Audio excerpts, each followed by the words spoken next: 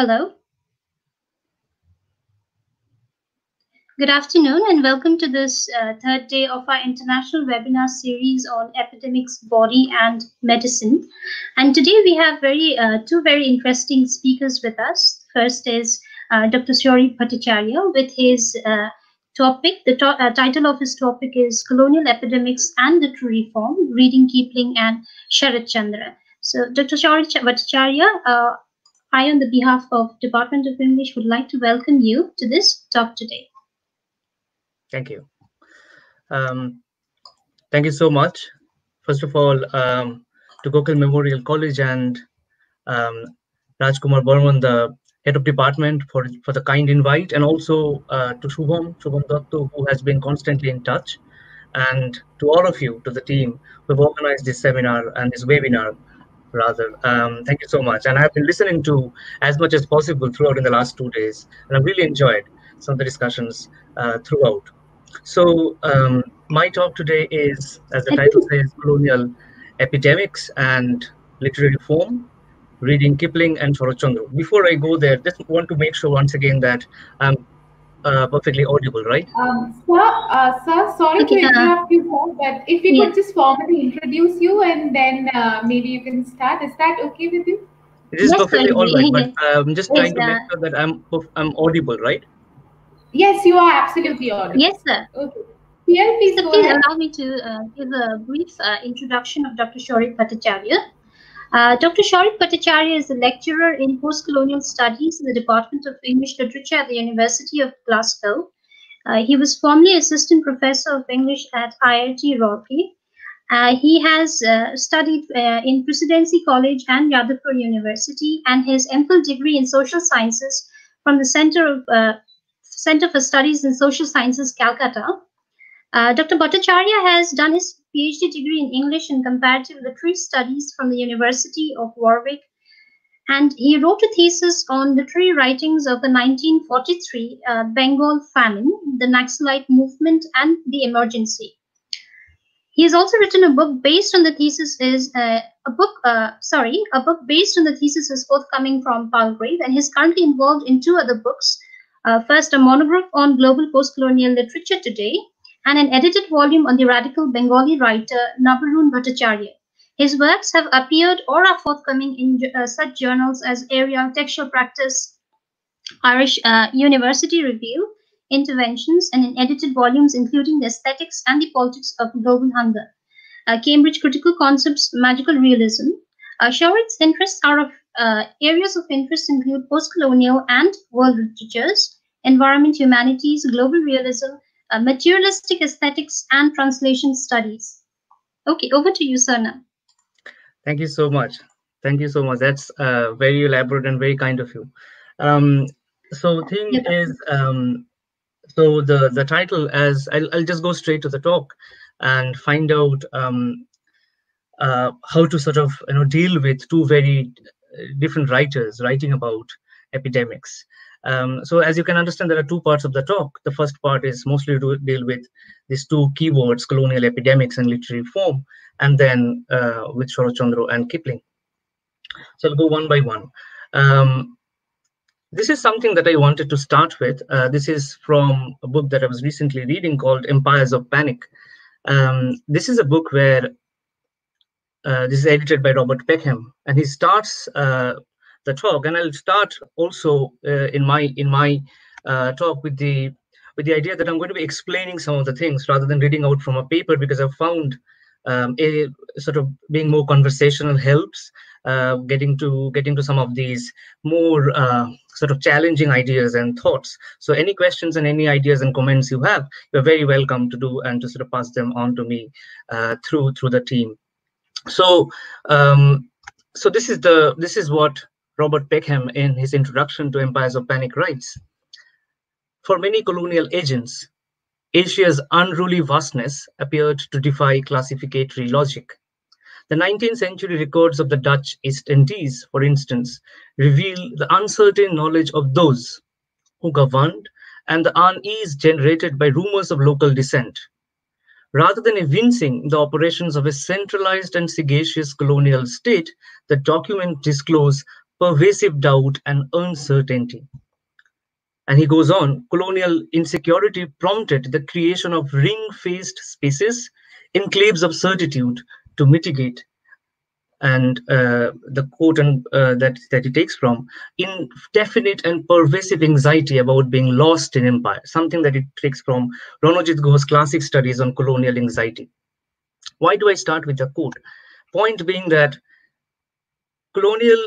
colonialism itself as a system and colonial agents, when they came to India from faraway lands, the most difficult part for colonial agents were to understand what India or Asia was, because this was radically different from some of the other places that they have traded with. If I take that most of these colonial agents have come or had come during that moment to trade with the Asians, and you know about East India Company as a trading agent, or even before that, East Indies, Dutch East India Company, French East India Company, etc., etc. All of these are like trading.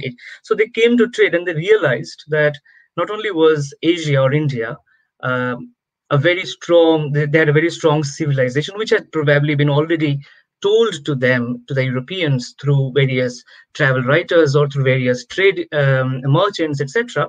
But also that it's a vast territory, it's huge. And how do I control? And if once East India becomes like from a trading center to more of a, let's say, an outpost of the government, more of a government itself, how do I control, understand, sort of map out the territory before I even understand how to do trade with these people, understand the geographies, cultures, and languages, which are vast and which are very different from each other. So in a moment, just a minute, please. Yeah, because all these virus things, sort of virus, interesting that antivirus update just came through, and I'm talking about virus and epidemics. So point being that once again, to come back to the point that it was tough for them sort of map out, design, and control a territory which is impossible, which is vast, very vast. And it is interesting that I find it because one of the writers that I'm dealing with today, Kipling, in a story called The Phantom Rickshaw. And the story that I'm going to be talking about is taken from the Phantom Rickshaw and other stories. This Phantom Rickshaw starts with this statement from Kipling that, or rather say Kipling's narrator, that India, one of the advantages that India has over Britain is that its great knowability, with a capital K. And then it goes on. And interesting part is that the story is about a ghost and certain appearances or apparition that the main character will not be able to understand. And that's precisely why, and he'll be considered mad in the end, and precisely why he'll be writing these things in a diary. The irony of it, that it is the great knowability, because we Europeans have arrived with machinery, a system of knowledge to learn, to know, to logicize, so to say, to sort of reason out. And then we see things happening which we do not have a rational understanding about, maybe occults, maybe superstitions, maybe rituals, etc. All these things made writings about empire by imperialists or colonial agents. A central trope is about uncertainty. And it is going to be very important for our reading today that uncertainty is behind the plot, the plotting of a story. That uncertainty drives the uncertainty within the plot and the uncertainty of the structures. The difficulty, the challenge of knowing a territory. Now, to come back to the central question of colonial epidemics, now we know about epidemics is that epidemics have been there. It's not that it's an invention of the Britain. Epidemics have been there for as long as as far as we could go back, and some of the documentation that we have found that sort of Periclean Athens far back to the medieval century, medieval England, or even sort of ancient India in Sanskrit.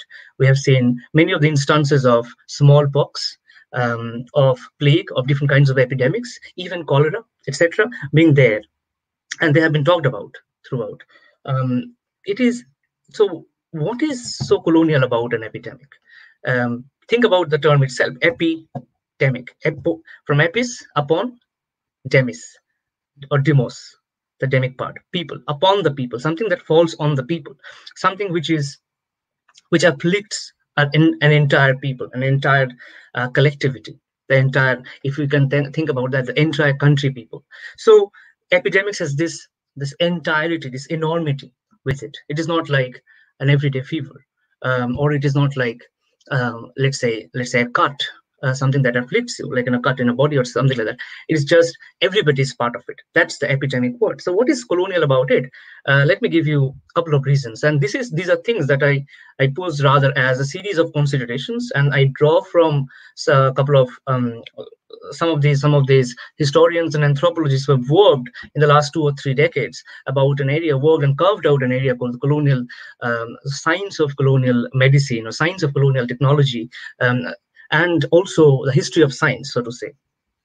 So what am I going to be talking about is that if we start from 1757, the Battle of Plassey, as the beginning of colonialism, to some extent, like British colonialism in India, till 1947, we'll see that this is the period, and because British were prone to document, unlike in other periods, be it in it's not that the Mughal period or the Gupta period did not document, but the craze with which people documented within colonialism, the bureaucracy that it gave birth to, was from colonialism. So to document, as you can understand, is also to document something, is also to allay the fear of the unknown. To document, to keep something in record, so something which can be chronicled, which can be historicized. So this is also to deal with, like, how to sort of deal with the fear of not being able to know the vast territories and their own cultures and different kinds of diseases. Now, as I said, there have been plenty of epidemics already in the years leading to, let's say, 1757, but between 1757 and 1947, there were far more, so many that this period of colonialism could, and Sumit Sarkar, the modern historian of modern India, said that the period could be called a period of disasters and epidemics and catastrophes. Now, I'm not going into how many epidemics happen. That's not part of the talk. You can find out yourself. There are plenty of documentation already.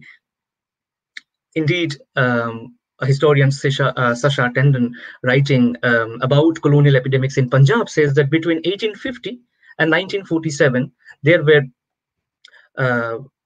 all kinds of, there were like 50 lakh people, sort of 5 million, sorry, sort of 50 million people who died in epidemics. And this came out in an article called Colonial Epidemics in Punjab. Now, the Bombay, like, I mean, I work on the famines, and I see like how many people actually perished because of the famines between the 19th and 20th centuries.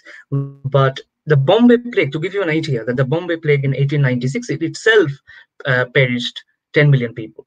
The influenza that we are talking about today, 100 years back, the same influenza killed in 2 waves about 20 million people. In the second wave, killed almost like 12 to 15 million people. So these are all numbers. Okay, we can't even imagine how much is 20 million people dying.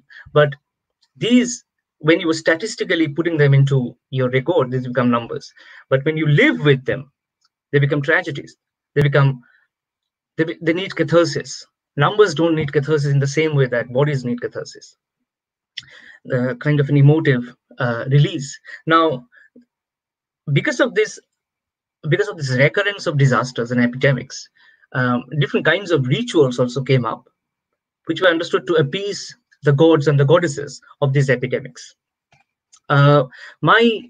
My point here would be to first of all situate very quickly, again, from a few quotes from David Arnold and a few other people have drawn from, that what was colonial about these epidemics, and then move on to the literary part.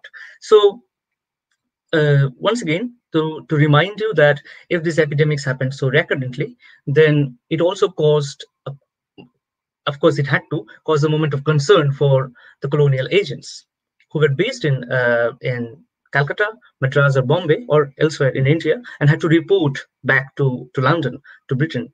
So what happened is that the first major, like I'll start with this, that 1770 famine in Bengal was a major concern for the British, and Warren Hastings was there by the time as the Lord Governor, I think, and he had to go through some of these legal sort of consequences. But it was in 1817, almost 60 years after the British had established themselves in India, or mostly in Bengal and the eastern provinces. It was in 1817 the first cholera epidemic broke out, and cholera epidemic was known as by back that time as an Asiatic cholera. So somebody who is writing about cholera would always write that Asiatic cholera, and it's not that cholera had not been there in Europe, but the Asiatic cholera had much more fatalities, much more sort of catastrophic impact. Now, to talk about sort of cholera in 1817, when some of these documents, there are no documents to fall back on. What the British agents we see are doing at the writing, and 1810, 20, 30, 40, these are like plenty of writings coming out about these epidemics and how actually people deal with these epidemics, and what the British could, if they had to, what they could do. Of course, in 1817, they were themselves not sure whether they're going to be ruling a country. They were like more interested in trading and sort of making sure that they can, take as much wealth, or however you read it, they can do as much administration, etc. Now, from 1857 onward, when there was a ruling, official ruling from the British government that India becomes British India. So that is when it becomes much more widely like the point of policy comes in.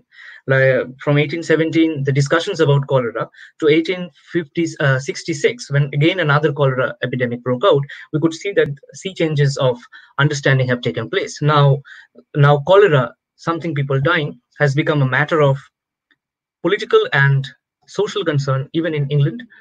In Britain, some of the discussions taking place, because this is also the time that vehement industrialization, etc., is happening from within England and giving birth to very difficult social, challenging social life, social living, or sort of, some of these novels of Dickens and Elizabeth Gaskell, etc., would give you an understanding about what was happening in Britain during that period, especially with the working class and the workhouses, the work these sort of factories, the lives of the. Now think about this. So the question of how to live so that in such a fashion so that any kind of epidemic, the very traumatic example of which was the Black Death or the Great Plague in London, etc., wouldn't come back.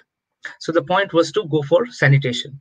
The point was to make sure that there's enough cleanliness and hygiene that is taken into concern. And this is also the period, 1860s and 70s, when sanitation and hygiene debates are very public. One of the most noted public figures would be Florence Nightingale.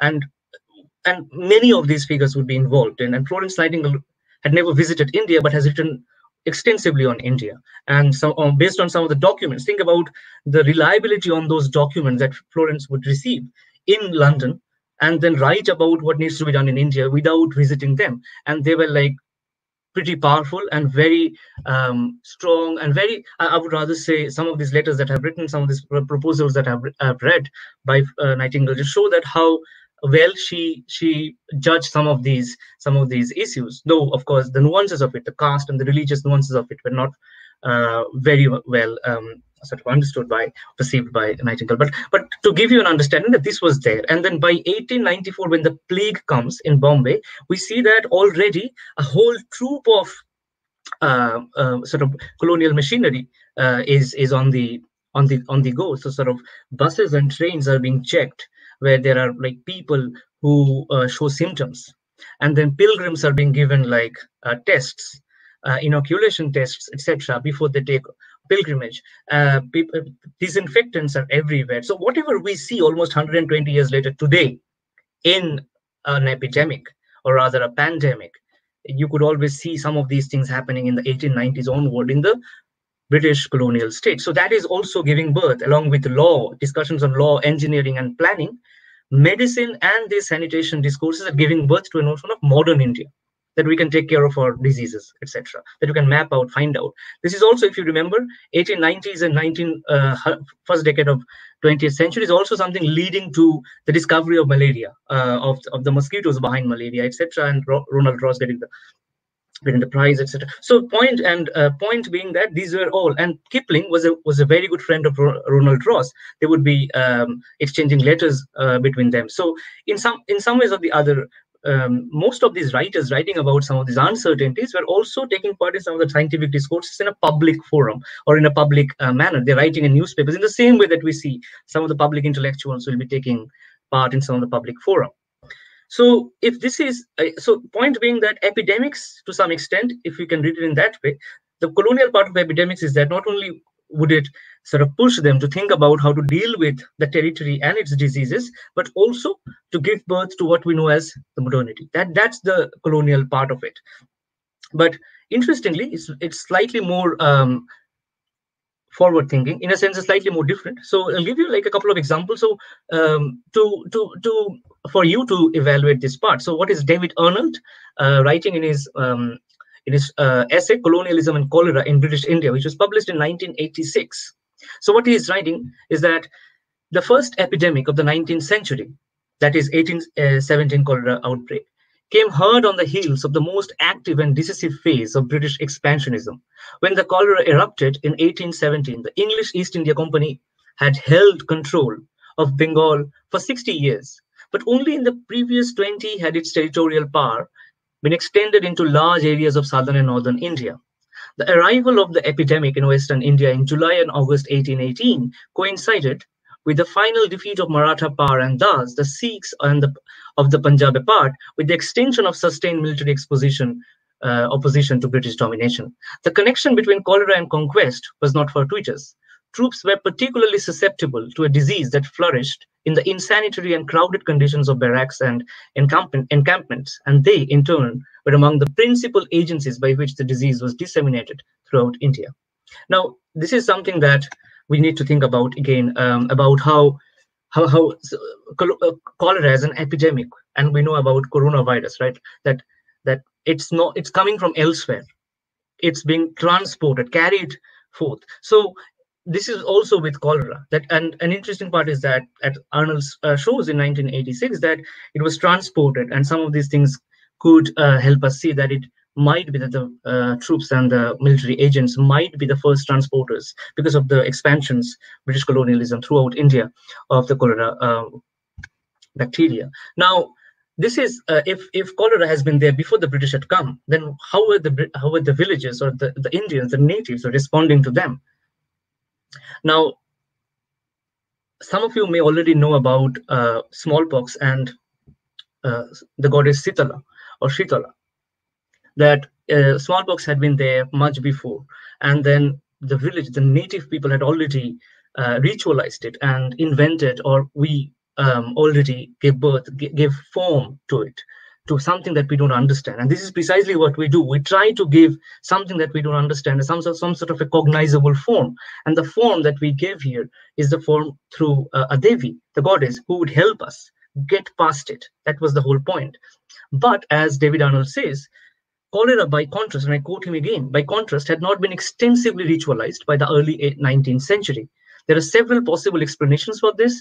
The symptoms of cholera were less distinctive than the pockmarks and blindness that were common legacy of smallpox. There was no equivalent technique of inoculation for which to evoke a goddess's blessing. And perhaps most significantly, cholera, though certainly present, appears to have been as widespread and as destructive as it became after 1817. So in a sense, what happened is there was not an sort of, let's say, a vocabulary and an aesthetics, or a cultural ritualized aesthetics that was already present, that were present for cholera. And I keep coming back to cholera because I want to make sure that our discussions are focused only on one epidemic, so that it remains sort of integral and coherent to whatever I'm going to be reading out about literature as well. So what happens is, so as you can understand that there was no, but at the same time, so for instance, another historian, Aurobindo Samanto, who has written a book called Living with Epidemics in Colonial Bengal, and this is something that he has written, that even in the Sanskrit times, and we have something called the word called Mari, the Hindustani name, and I'm quoting from him, the Hindustani name was Mari, or deadly disease, a word evidently derived from the same root as Latin mori or English murrain. Cholera in many parts of India was called Mari or Juri Mari. From there, the name came as Mohamari. And in Sanskrit, the word was Bishuchika. And then there are like different stages of Sanskrit words like alasika, vilambika, etc., associated with cholera, and both Susruta and Charaka have talked about it. So as I said in the beginning, that people have talked about cholera in Indian writings, etc., but in Indian medicinal discourses, etc., but there was also associated metaphors and symbols and words such as mari. But what Aurobindo Samanto also says is that by something that David Arnold also talks about in 1986 is that already in some of the more localized native religions and cultures, rituals and cultures, there were already a Devi, a presence of significant symbolical being. So Ola Bibi, for instance, is one example where this sort of form giving and finding out a catharsis, an emotive collective catharsis that let the goddess to help the god or the goddess to help out is there. And what is happening is that when the British, so what is happening is after the 1817 cholera is that somebody would be painted. So one of the native ways to communicate about cholera was somebody would be made into a sacrifice, a scapegoat, would be painted and then sent away from one village to another. Now, most of the times, David Arnold also says that it is something to do with somebody who is lower caste, somebody who is a prostitute, a woman. And it reminds me of some of the talk that Professor Omrit Sen gave in the on the first day about women and the bodies. And I was just thinking about how certain things were there in the Indian scenario in the first half of the 19th century epidemic context. But at the same time, and it is probably going to be useless to think about or meaningless to think that already cholera happened without any caste barriers or without any religious barriers. Of course, some of these things would happen, and the British response to these things would be that they were, and I take from Claudius Buchanan some of the things that he has said about that. More often, the responses to native work would be obscene religions. Remember what Churchill said: beastly religion, beastly race, obscene. I can't see going back again to the former remark that I can't understand something. So this is something that comes back again and again, that I can't understand. That's precisely why I give a form, and that is obscene. In the same way that the natives would say, I can't understand what kind of a disease is that, so I give it a form, which is like, a form of, because we are so-called pagans, a form of a god.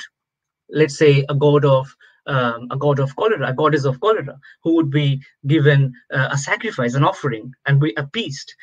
So in a sense, these were things that happening in the 19th century. But at the same time, it would be also important to know that though the colonial agents and the Western medicine always showed its superiority in terms of its medicine and in terms of its race throughout, that we know better. But at the same time, we see that important interactions are taking place between colonial medicine and native medicine, especially Vaids and Hakims, and cholera pills are coming out, pills made up of opium and black pepper and asafoetida. These are pills that are coming out, etc. Now, apart from that, of course, as I said, the caste aspect is very clear. So is the gender and the race aspects. And Sasha Tandon writes that about the gender aspect, especially the women's aspect, is that, and she says that they were like, women were much more subjected to fatalities and deaths. And I quote her, there seems to have been, and I quote her, a connection between the higher incidence of disease and mortality among women and the prevailing patriarchal structure.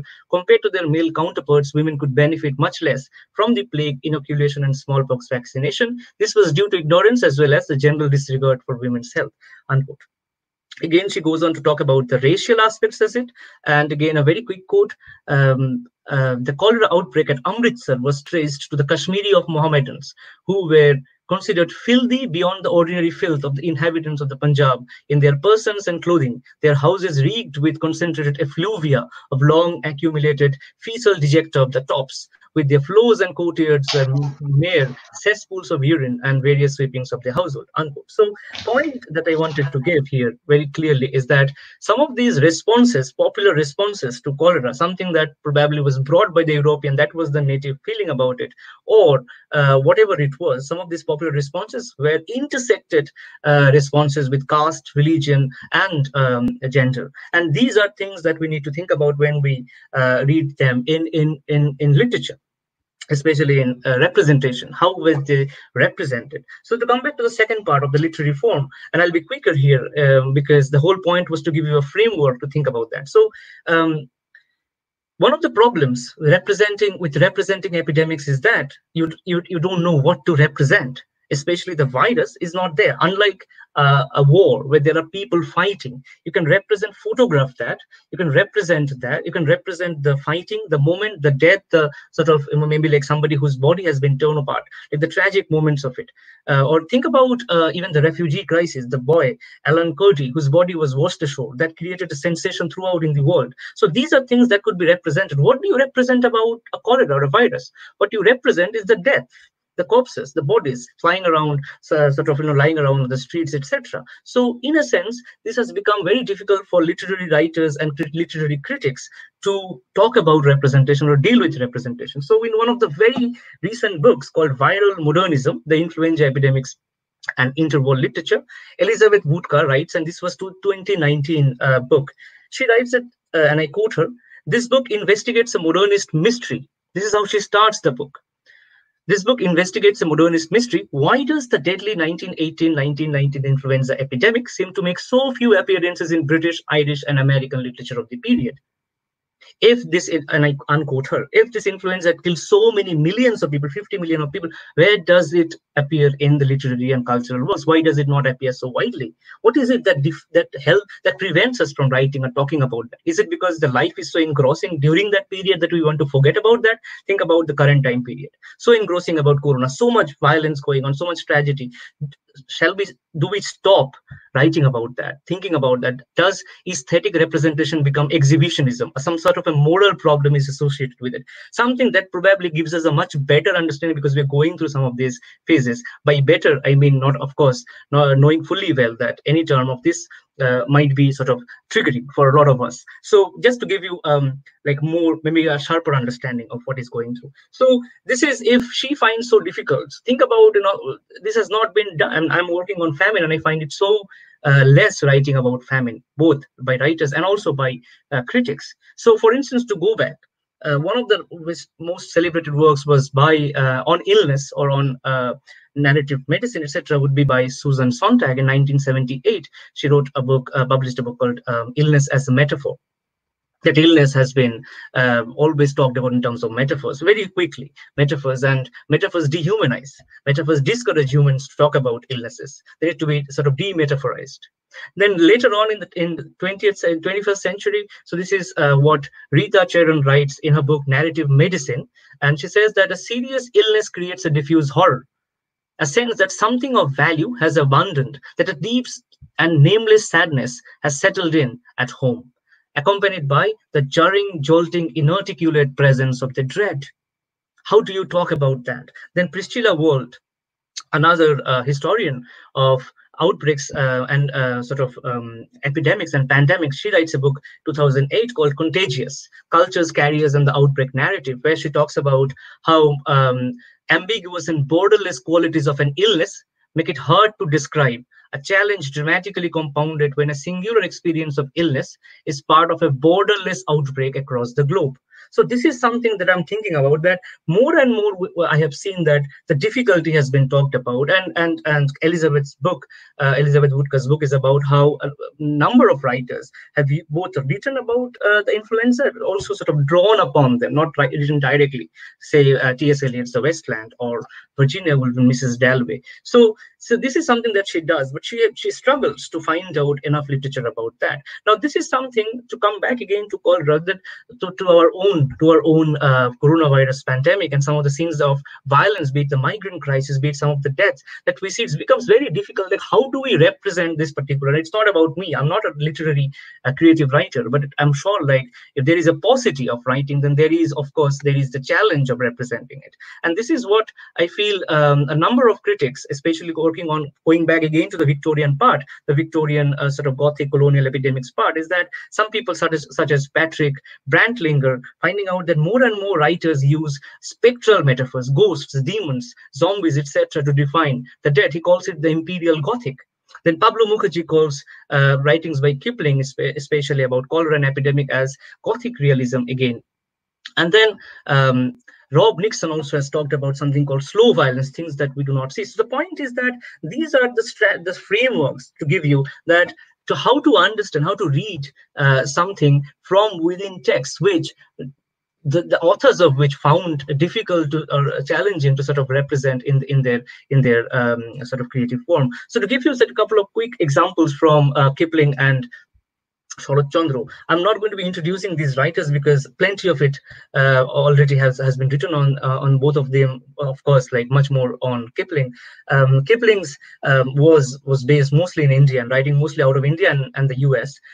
So Kipling's noted novel is, of course, Kim, which was published in 1900 and has plenty of sections on malaria. And I'm not going to be going into the novel form. So is Sharat Chandra, who is Kipling and Sharat Chandra are almost contemporaries. We can say that was born in 1965, died in 36. That is Kipling. Sharat Chandra born in Kipling born in 1865, dying in 1936. Sharat Chandra 1876, dying in 1938. So they are like contemporaries in their publications as well. So one of them is writing about malaria and Kim. Then the other person, Sharat Chandra, is writing about plenty. I think Sharat Chandra is probably the novelist to go to in Bengali, who talks about extensively about some of these epidemics, documents them in a literary manner. So you can think about Pandit Moshai, that novel, The Village School Teacher, which is about cholera. Then you can think about Srikanto again, and then you could think about Pother Dabi. So Pother Dabi is about the influenza. So there are plenty of other novels talking about that. Kipling also does it in the Victorian sense, but both of them are dealing with these things in a different way, as can be expected. Now, I'm going to be talking about a couple of short stories. Kipling, The Strange Ride of Morobi Jukes, and Lalu, Sharat Chandra's Lalu. Many of you may already know about that. So what is happening in Kipling's story, The Strange Ride of Morobi Jukes? Morobi Jukes is a civil engineer, and he, I'm just like making sure that I don't take enough time just to explain, to give you some time to think about as well. So this is the second part of it, okay, Kipling and Sharat Chandra, and we find to go back to colonial epidemics and how literature is it's difficult for literature to represent. So to come back to Kipling, Morobi Jukes is an engineer, civil engineer, who is posted in a faraway village in Rajasthan, in Bikaner, and he's going through. The story starts when he has some sort of a fever, and there are dogs barking, and he doesn't like it, and he wants to go out and see, and then probably kill, etc. That's the whole point. And then he mounts on a horse and then goes out. Sand everywhere. It's a moonlit night, almost like beautiful in that sense, some of these descriptions. And then suddenly what happens is he falls into something, and then we realize later on, the next day he wakes up and realizes that he's in a ravine, and he is some sort of a, let's say, a crater, a huge crater of sand. And then he realizes slowly, as the story goes on, that he realizes that there are people who are living there, and these people are not dead, they are not living as well. So he got to know when he sort of arrived in Bombay, from an Armenian friend of his, that there are villages where people who do not die as if they are dead, after all the sort of crematory rites are done, suddenly they sort of are coming back to life, because suddenly if they're alive again, and I've heard about plenty of stories that the dead come back to life. The last portion of it is so a hakim or a boito is given the last sort of chance, and the last portion of it sort of bringing people back to life when almost they've been like almost taken out from their doors, from their rooms, and will be taken to the ground, the cremation ground. So if people like that actually exist, then they will be taken to another place, and they will be living there because they're not living and they're not dead either, suspended. Think about the zombies, but they're not zombies, or the current understanding of Hollywood zombies that we have. So what happens is, so we realize that these are people around. There are people who are living in tiny egg-shaped sort of holes inside that crater, and they come out and they talk, and they eat what they eat. Sometimes they find crows, they feast on crows, etc. And then this Morobi Jukes finds out, meets with an Indian who can speak. His name is Ganga Das, and he is a Brahmin, and he reminds him that they met before, and he wants to help. But then again, because it's written from the perspective of Morobi Jukes, and the story is written in a very interesting way, that somebody starts talking about, so it's a frame story. So the narrator says that it will not be wrong to talk about, many of us have heard about Morobi Jukes, and he writes with such precision that it will not probably be wrong to believe what he has said. So let's see what he has said. Now it is all about Morobi Jukes. So this is sort of a frame story. So Morobi Jukes is so because it's from his perspective, he finds Gangadas to be very cunning, shrewd, and some of the descriptions of this place I'll just talk about a little later. And then later on, so they can never escape. He realizes after plenty of attempts that they can never escape this place, and there are people actually holding guns, rifles at them. They will not be allowed to escape.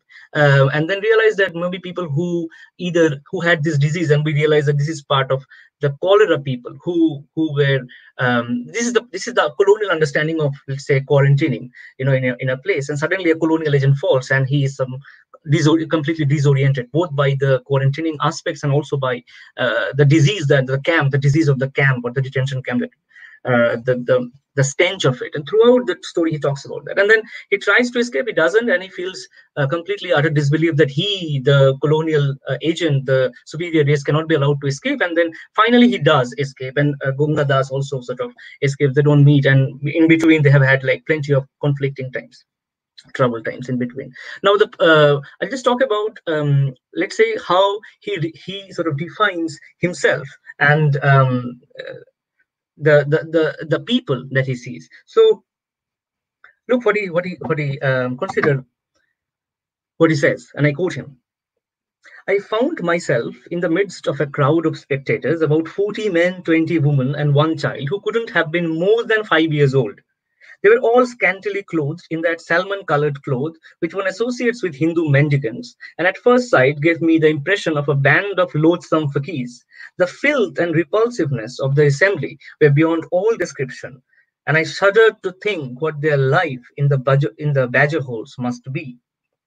And then again, the ragged crew actually, so after he tries and he falls, and this is what I quote, the ragged crew actually laughed at me. Such laughter I hope I may have never heard here again. They cackled, yelled, whistled, and howled as I walked into their midst, some of them literally throwing themselves down on the ground in convulsions of unholy mirth. Then again, some of these words that use uncouth tongues to spare them.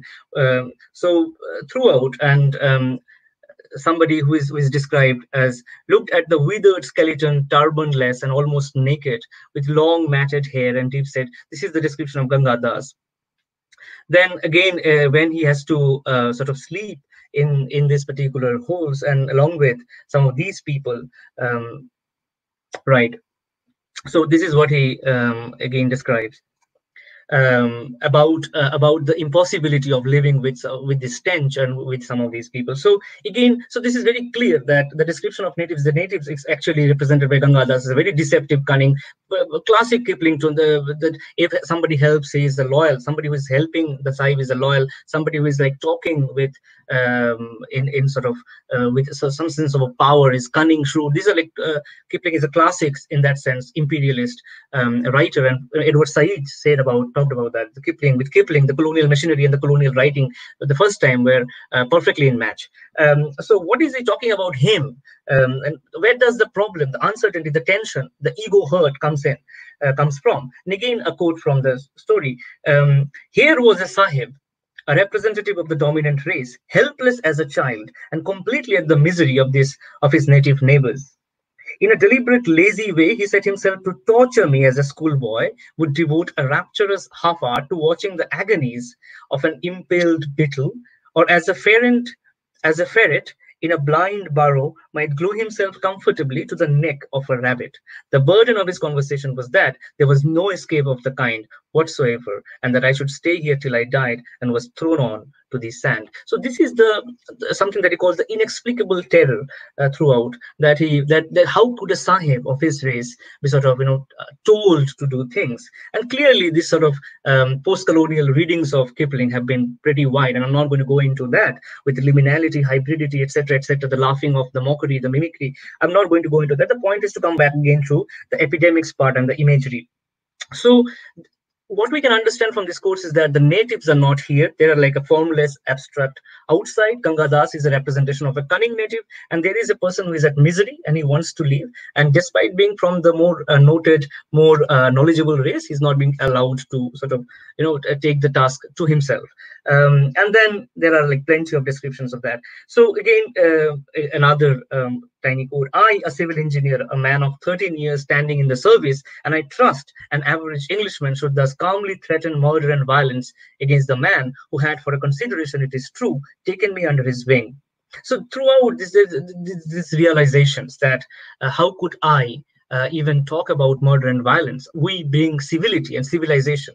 So I'm not going to go into some of again more into this. So if this is something that he has seen, then what is the descriptive imagery of the places, something like that. And I want you to think about how some of these places, some of the nights were described.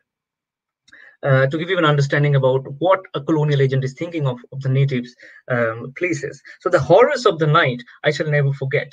My den was nearly as narrow as a coffin, and the sides had been worn smooth and greasy by the contact of innumerable naked bodies, added to which it smelled abominably.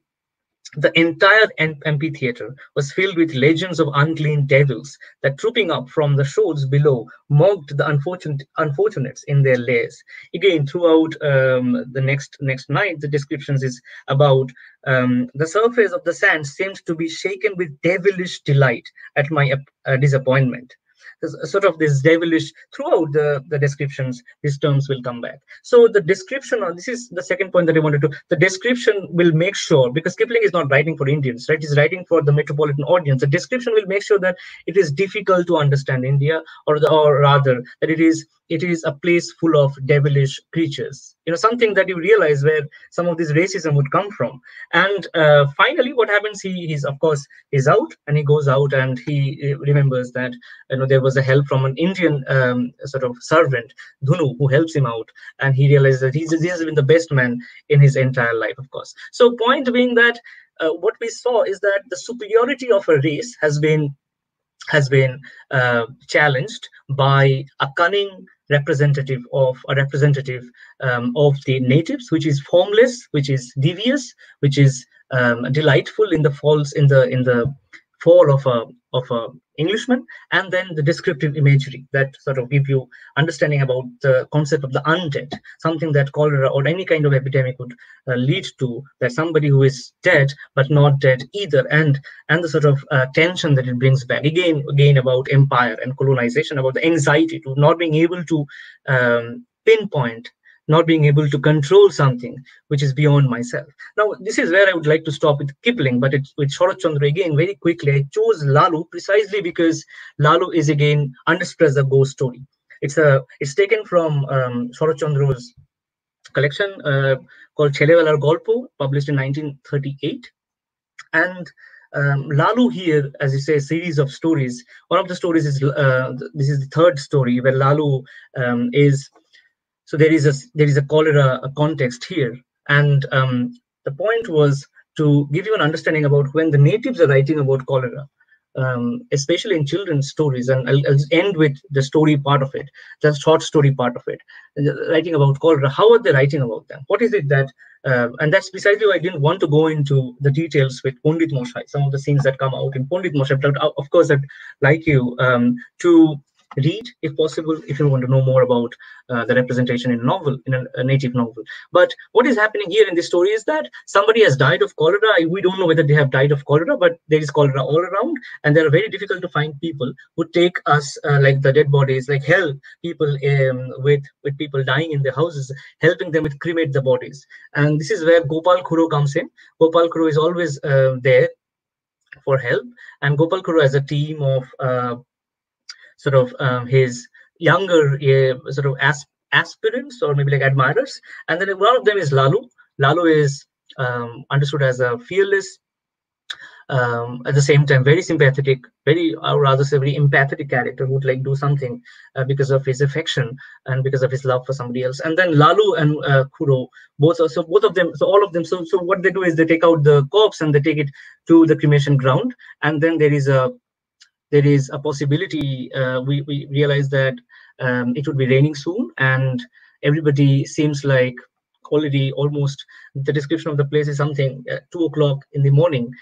You feel like, if there is a rain, where do I go? And there is nothing. The description is that there is nothing even in half a mile or 2 miles. So but Gopal Kuru says, I'm not going to go anywhere, leaving the dead, the corpse. But then there is a sort of after the rain, what happens is when they come back and start with the setting of the pyre, they realize that the dead body is moving. And first Moni says that to Kuro, that Kuro, look, the dead body I think is moving. Then another person, Noru, who says that I think Kuro, Moni is right, the dead body. But throughout, Kuro says that, what are you trying to fool me? I mean, I've been sort of setting people on fire and sort of helping with the cremation for so long. I've had thousands of these dead bodies cremated. So you trying to fool me? And then what they realize later on, that actually it is shaking. And then Gopal Kuru realizes, when what happens is the dead body sits like it sort of not only moves, and it's a very funny incident, and it's then sits up and then says that, no, I'm not going to be eating Noru or Moni, I'm going to be eating Kuro. And then Kuro realizes that much has been done, now it's the right time to leave.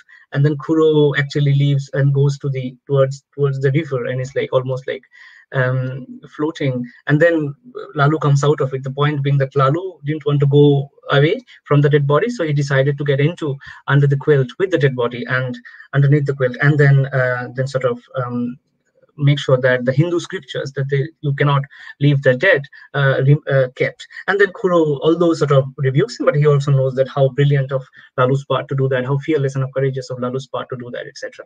Point being here is that, unlike if you think about Kipling's story was not meant entirely for children, but this is Chelevalar Golpo, mostly for children, the childhood stories, mostly for children. And Kipling's story was way longer, and this is a very short story, like 2 pages or something like that. And there are not enough descriptive imagery to be honest about the nature, etc. There are moments where the moonlit and the ghostly spectral atmosphere, when they put down the dead on the earth, and then the description is pretty much spectral, but it is nowhere it is compared. But this also, the reason is that very few of these, even Sharachandra's writings, would actually talk about these descriptions in a haunting spectral manner. It is more to do with the conflicts, more to do with the problems, the issues that he keeps coming back to. Sharachandra is not somebody, and these are different ways of dealing with it. Of course, Sharachandra is not a Tarashankar. Tarashankar is not a Vibhuti Bhushan. But Sharachandra's take was very much to put the issue into the societal conflicts, be it caste, be it gender, or be it religion. So Pandit Mahasaya also does that, coming back. So the scriptures already dominating, the scriptures, the scriptural part of it, that you cannot, the signs saying that you cannot wash the clothes of the dead, which has been sort of produced by cholera, into a tank, into a water, because it is a waterborne disease. But then somebody like from the Brahmins would be saying that, what are you saying? The Shastra says that we can always do that. We are bereft of it. We are exempted from it. So this is the conflict that Sharachandra is more happy to talk about. So this is also here in Lalu, but because it's a children's story, I think that some of these tropes come out. But interesting part is that, again, as you can understand, even in 2 or 3 lines, the characters of the natives are very well drawn out. So, for instance, talking about Bishtu Pandit, whose wife has perished, in just 2 lines, like, at least he gives you an understanding that there is a face, and he's talking about the face. So the school teacher, Bishtu Pandit, his face looked blank, and I quote from Lalu, his face looked blank, helpless. Nothing in the world compares to that look. Once seen, you can't forget it ever. Now, this kind of a emotional invested sort of description of somebody's helplessness automatically gives you a picture of that person, the helpless faces that you can imagine. Then again, Gopal Kuru, in tiny brushes, Gopal Kuru and Lalu's character in sort of fast, quick brushes have already been very well painted. I'm not going into that again. So what happens is that throughout the story, we'll see that the uncertainty with which Kipling wrote here is more about certainty, that I know that okay, people have died, we are here. It's not that we don't know whether we're going to be getting cholera from them, but it's just that it is more of a social collectivity that we, and these are performances, rights that we need to observe. And because Bishnu Pandit is so poor, he doesn't have anybody, we have to be there. That's the native part of it, contra Kipling, that Sharat Chandra is dealing with. Again, the second part I said about Kipling was that the formless face of a native, that the formlessness, and here the collectivity, everybody has a face, and everybody is given, even in that particular short scape, some sort of a recognition. And that's very important, because you are not only reading a story, you're also imagining something, and this imagination is halted when Kipling is describing it. It's entirely focused on what Morobi Jukes thinks, and then the description of it, this scriptural faith, etc., is much more sensory, much more effective. There are plenty of funny incidents. Though Kipling, the third part that I wanted to say, though Kipling uses humor uh, in a bit, first and funny, poking fun at me, look at them, poking fun at me. Humor is more like satire there. Here it is like you can see them as they're laughing. It will create, not that uh, any humor is depoliticized. Of course, humor is at the expense of something, but you can see that there is a tendency from the author to deploy a certain form of humor that will make you feel, as a child, make you feel that okay, Lalu is so courageous, so idealized, so aspiring, somebody to aspire to. So finally, the final part of the talk is that I wanted to give you an understanding of Sharat Chandra and Kipling and how they're using the short story format.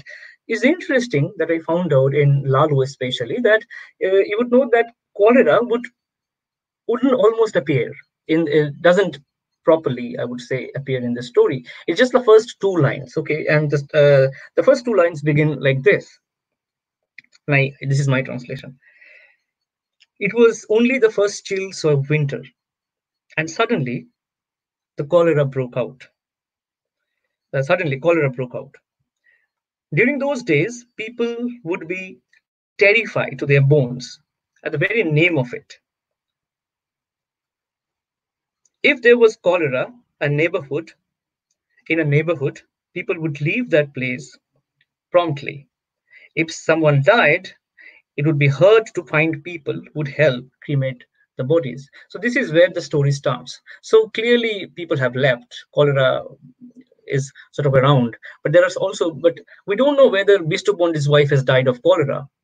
She has died, but there are people, so that's the whole problem. Even if people are dying of because nobody knows, unlike when today's discussions about corona tests, etc., somebody dying later on knowing that they tested positive. There was no test as such in the especially in villages. There was no such sort of wonderful communication and sort of dealing with the urban and the rural. In also, people can still complain that things have not been so even, but at the same time, think about 1870s. The village did not exist in the minds of a colonial agent, right? This is so vast again. So in a sense, you never know whether it is cholera or it is natural death. So what happens in the end is that the story is about that, but cholera is there and it leaves. And then if it is of cholera, then you think, and as an adult, when you read it, you think that Lalu decided to get underneath. Is it because of his non-knowledge, his ignorance of cholera, that it could come to him, and it was raining, and if it is waterborne, then through rain, I don't know, we never know whether from dead bodies they pass on to another, but this question is not asked, right? And then Gopal Kuru says, it is he says that it is the cholera mora, that means the dead cholera dead. So he decides, so somewhere down the line there is a certainty that Bishnu Pandit's wife died of cholera, and if Lalu had decided, it is purely out of affection and devotion to the Hindu scriptures and the dead, that you cannot leave the dead, that he has decided to do that. But when you think about it, and you realize that, okay, Lalu is this courageous, fearless, and I read Lalu, this story, when I was in the fifth or sixth standard, somebody to look forward to, like Indranath, like, Huckleberry Finn, somebody to look forward to, somebody who can transgress boundaries, illicit desire, somebody I cannot ever do, something to aspire to. And then you realize later on that something that he is doing actually would be wrong. that you're not supposed to do that, right? So in a sense, that what you are supposed to do and what you are not supposed to do are also working in frames of knowledge, which allow certain things to be done from modernity's perspective and certain things not. So if somebody is nowadays worshipping Corona as a devi, as a goddess, we are finding it laughable, precisely because we don't understand what is going on. If Shitola came out as a goddess through some sort of a ritualistic imagery to give it form, then the Corona Devi is also giving it form. There are plenty of ways that people in villages, and especially in other parts where they're in tussle with some of these knowledges, they're not buying some of these modernities knowledges and inoculations, etc. There are different ways of dealing with the catharsis. This is to come back to the final part. One way that Sharat Chandra does with this is to give it form, not only through not through Corona Devi or Shitola Devi, but through the short story form. So short story, and Kipling and Sharat Chandra, the short story allows them to give you a slice of life that it was. The repercussions that they have right now when I'm reading them would be multiply different from based on the times and spaces when you are reading it. I'm reading it in my 6th or 7th standard, had a different repercussion, different impact, and I'm reading it right now. So I'm equally sort of glad that I could read it. I'm equally sort of amused by the story again, but at the same time I can see that some of these things, and was Sharat Chandra so confident in the 30s and 40s when the cholera wouldn't come back again, when there was, like as David Arnold says, plenty of already state machineries had already been taken to make sure, and there was no famine as such in the 21st century. Apart from the influenza epidemic, there was not much in Bengal, and then leading to the famine, of course, which is understood as more of a man-made one rather than some sort of an epidemic or a disease leading to that, or some sort of food shortage only. So point being that, was he trying to make sure that cholera, by giving it just 2 lines, cholera is not the matter. The matter is the courage of this person, the warmth, the collectivity that he feels. But if so, then would it not be wrong to do that? In between these 2 lies Kipling and Sharat Chandra. The point is not to be whether to go for vaccines of corona, or to go for Kipling's understanding of certainty, or to go for rituals such as Shitola Devi or Corona Devi, or to think about what Lalu did. The point is to realize that these are all popular responses, and both of these responses are built upon how knowledge is built, how one is given more superiority or more dominance than others. And this is precisely where I think short stories, aesthetics, literary writings, literary form, literary style, that can give us an understanding of how to engage with them, and the challenges that we find in readers, in writers, about engaging with them. So with this, I would like to stop this presentation. I'd like to know if there are any more any questions or suggestions. So thank you so much for listening.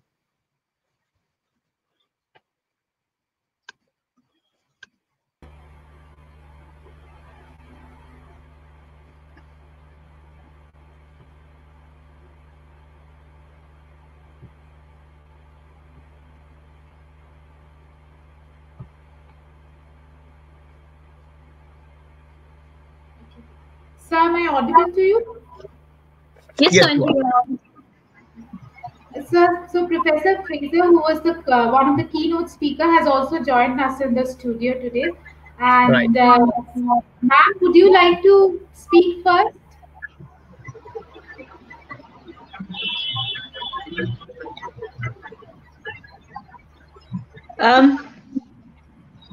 I think I should let others ask questions. All I can say is that thank you, Shorit, for your very good paper where you go back to colonial times and draw links with, modern events and show how literature remains relevant in Kipling and Sharat Chandra. And I think it's very good that you give 2 different perspectives, both the colonial and the Indian national perspective through Sharat Chandra, and take a very, very short story and show how profound it is in the questions it raises about social attitudes to epidemics. So thank you very much. I enjoyed the paper. That's all. I'll leave it to others. Thank you so much.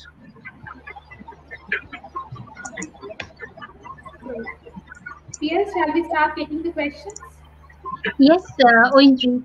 The first question that has come in the comment section, this is from Devanjan Mitra. He writes, how would you locate the notion of tension and ambiguity in the text that you have interpreted? provided the fact that death and disease level humanity while interpretation is definitely political. I couldn't came to me broken in between. So could you just once again Yes, repeat I the mean, question? I can just put it in the, if that Right. is okay. Yeah. Yeah. But, yeah, I can see that. Okay, how do you locate the notion of tension and ambiguity in the text that you interpret, provided the fact that death and disease level humanity while interpretation is heavily political? Thank you so much, Devanjan, for this excellent question. So I think I would rather I'd rather remind us that each and everything that we're going through right now, each and every aspect of it, um, interpretation is always political. If you're interpreting at least interpreting a story, I mean, of course, is by political, I do not mean electoral. I mean, you have an opinion. That means this opinion comes from something, some sort of a beliefs, a faith, the quality of it to take part, to be opinionated, conversational. So that would always be there. Now, whether these stories, the ambiguity of these stories, the tension that these stories show, the sort of whether how they equate with the political part of it. I think somewhere down the line, my understanding is that Shorot Chandra, when he wrote Lalu, he had a message to give, and so is Kipling when he was writing Morobi jokes. Both of them are trying to give some sort of a message, be it Lalu being courageous or be it Morobi jokes being really formidable as a character, and then some of the depredation that he finds out. So any description, any aesthetic exegesis will be bound by certain political or let's say ideological beliefs. But what matters to me as a literary critic or as a scholar is that um, what are the strategies that they are choosing to take? I mean, if Kipling is choosing a strategy of describing an atmosphere in a devilish delight, some of the language that he deploys, this is also language that is molded and controlled by its time. A language that discourses that reinforce certain discourses which we have come to be seen as imperialist or we have come to be seen as difficult, especially by post-colonial critics. So for Sharat Chandra, I believe it is more to do with he doesn't have an audience in Britain or USA or a global audience in mind. He is writing for a Bengali readership mainly. So his stories, his novels would hardly talk about a British or an European colonial because they would hardly be there in, let's say, some village in Medinipur or somewhere in Hooghly or somewhere in the North Bengal. So the point being that he has to show that okay, what are the intersections of caste, religion, or something else? How do we find it difficult to talk about that? And this is where the ambiguity I found in Sharat Chandra much more challenging. Not that Kipling was a blunt writer. Kipling is an immensely complex writer. He cannot be brushed aside as somebody who is imperialist. Is the way he writes. See, Kipling, somebody who speaks and somebody who writes, these are two different human beings. The writer is immensely more difficult than somebody who has written some very obscene comments and you try to judge that person's writing by that comment. That is something which has always made literary scholars the task difficult, like how to go about that. But that doesn't in any way reduce literary art to some sort of a blunting, some sort of an exposition which is meaningless or which is useless. So in that sense, both of them are dealing with ambiguity, but their audience, their scale, their politics is much more different. And even if the depth levels both of them, that this politics of scale is defining how they are writing.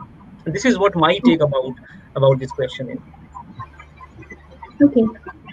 The second question in line is, dear Shauri, would you opine that the use of the Bengali term Mohamari is a colonial construction counter to the pre-colonial coinage Morok? Yeah, This is from yeah, Shantanu Maji. If I pronounce that correctly, maybe I can put it on the screen for you. right, right. So yeah, thanks, Shantanu, for the question.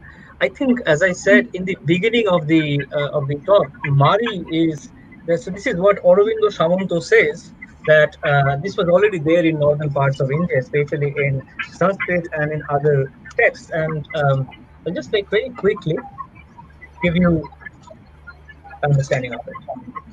Right. So this is what he says. This is page. Okay. Right. Page 55 in Aurobindo Samanta's book Living with Epidemics in Colonial Bengal. So historically, he says, historically cholera seems to have prevailed in South Asia from a very early period. It is mentioned in ancient Sanskrit texts under the names of Sitango or Vishuchi. The Hindustani name was Mari, or deadly disease, a word evidently derived from the same root as the Latin mori or English murrain. Cholera in many parts of India was called Mari or Judy Mari, that is the sudden pestilence, or Mahamari, the great pestilence. Now, this is something that he's talking about from the late 18th, early 19th century. So my feeling is that the term Mahamari was already there, and I'm sure, like, because some of these languages have been shaping each other. So I'm sure, like in Bengali, the term was already there as well through people who traveled in these parts. But Morog, I think, is a much more Bengali side, and if there is something, I'm not very sure if there is a particular synonym for it in the Urdu or in the Arabian or the Persian writings. But at the same time, I can see that this had come down to the people of Bengal through already epidemics outside of their own territories. They had known about epidemics, and I'm sure like smallpox had been ravaging parts of Bengal for a long time. So Bengali people, they knew about Morog or Mohamari to some extent, that it has been there. So the Moha part of it, that it has been that the same Morog is everywhere. The Moha part of it, I think, the great part of it, I think, it takes time for after the British, when the British tried to unify and give a concept of India by bringing different governments and working from different, settlements all together. If somebody is having a famine, somebody is having an epidemic in Maharashtra, in Punjab, or in Chennai, people in Calcutta get to know very fast. That kind of unification of knowledge is coming in the colonial period, I think. Okay. The third question Yes, is. can you just hold on? Yeah, Yeah. we have a few questions from the registered participants. So if I Okay. may, go ahead, okay. Yeah. This is from Rajan Shubhamontal. Is pathologization of epidemic necessarily homophobic, Islamophobic, and chauvinist within the site of catastrophic realism? To quote your Yeah. point. Yeah. So in a sense, I think thank you again for this question. I think any kind of epidemic, any kind of disruption, an epidemic, as I said, etymologically speaking, that falls on the people. Anything that falls, the disaster is also a fall of a star, a meteorite, astro, catastrophe. All of these things are related with the falling of a star. Anything that falls and disrupts normalcy is bound to have its repercussions on humans and their social relationships. So, for instance, people who didn't have the vocabulary of talking in the scientific registers that we do these days, such as masks, right? These are all scientific things that we are doing. Throughout the last 2-3 months, governments have been sort of instructing people through different kinds of media to do these things. Now, this is called campaign, which the British did in the 1860s and 70s about the famine relief, and also about later on about the plague, and then of course the influenza. And then this is when the Indian merchants and then traders would also take part, the sort of relief committees, etc. The point here being that when there is a disruption before the colonial sort of some of this modern scientific vocabulary was present, as I said in David Arnold shows that how, and later on plenty of other historians, that how these things were so deeply casted. Brahmins would give very clear understanding that some of these things we cannot touch, and then and some of these things are actually happening because of some of the lower caste people living in utterly shameful and insanitary conditions. This is not my so class, caste, and religion, and some of these lower caste people, of course, would inevitably be going back to either Dalits or Muslim or whatever is not working or is not taking part in the same kind of spatialized and class-based trajectory. And Sasha Tandon, another paper that I quoted from, she goes on to show how even natives, be it Muslim, be it Hindu, be it Jain, or be it from another religion, they all religiously uh, sort of made like prevented uh, any kind of scientificatory or any kind of state-ordained inoculation measures in the beginning. They said that you cannot kill rats because in Hinduism and in Jainism you cannot kill rats, and then somebody would probably be giving sort of this sort of the cages for catching rats, and somebody would actually at night would take it out, and these are all incidences are coming in the police reports. These cages will be taken out and sort of thrown into the pond. So in a sense, there is an initial sort of very strong resistance to all of these modernizing strategies, which is already there, I'm sure, in many parts, still there, many parts of our country as well. Point being here is that if there are resistances and if there are disruptions that are changing social relations, of course, conservativeness relating to caste and religion will also increase. And that is precisely where the phobia part comes in. And this is precisely where literary writings and in general writings, cultural writings would give us an understanding about how some of these phobias or some of these opinions actually were laid out in paper, because these people are not living, right? So you don't know what they said, but they wrote something and they came out in a formal manner. So when we read them, we understand that the realism part of it was so much influenced by the catastrophic part of it. So that is where I would be giving you the answer that, of course, it gave birth to some different kinds of phobias, and how these phobias were maintained in social life is something that some of these literary and aesthetic writings would give us an entry point into.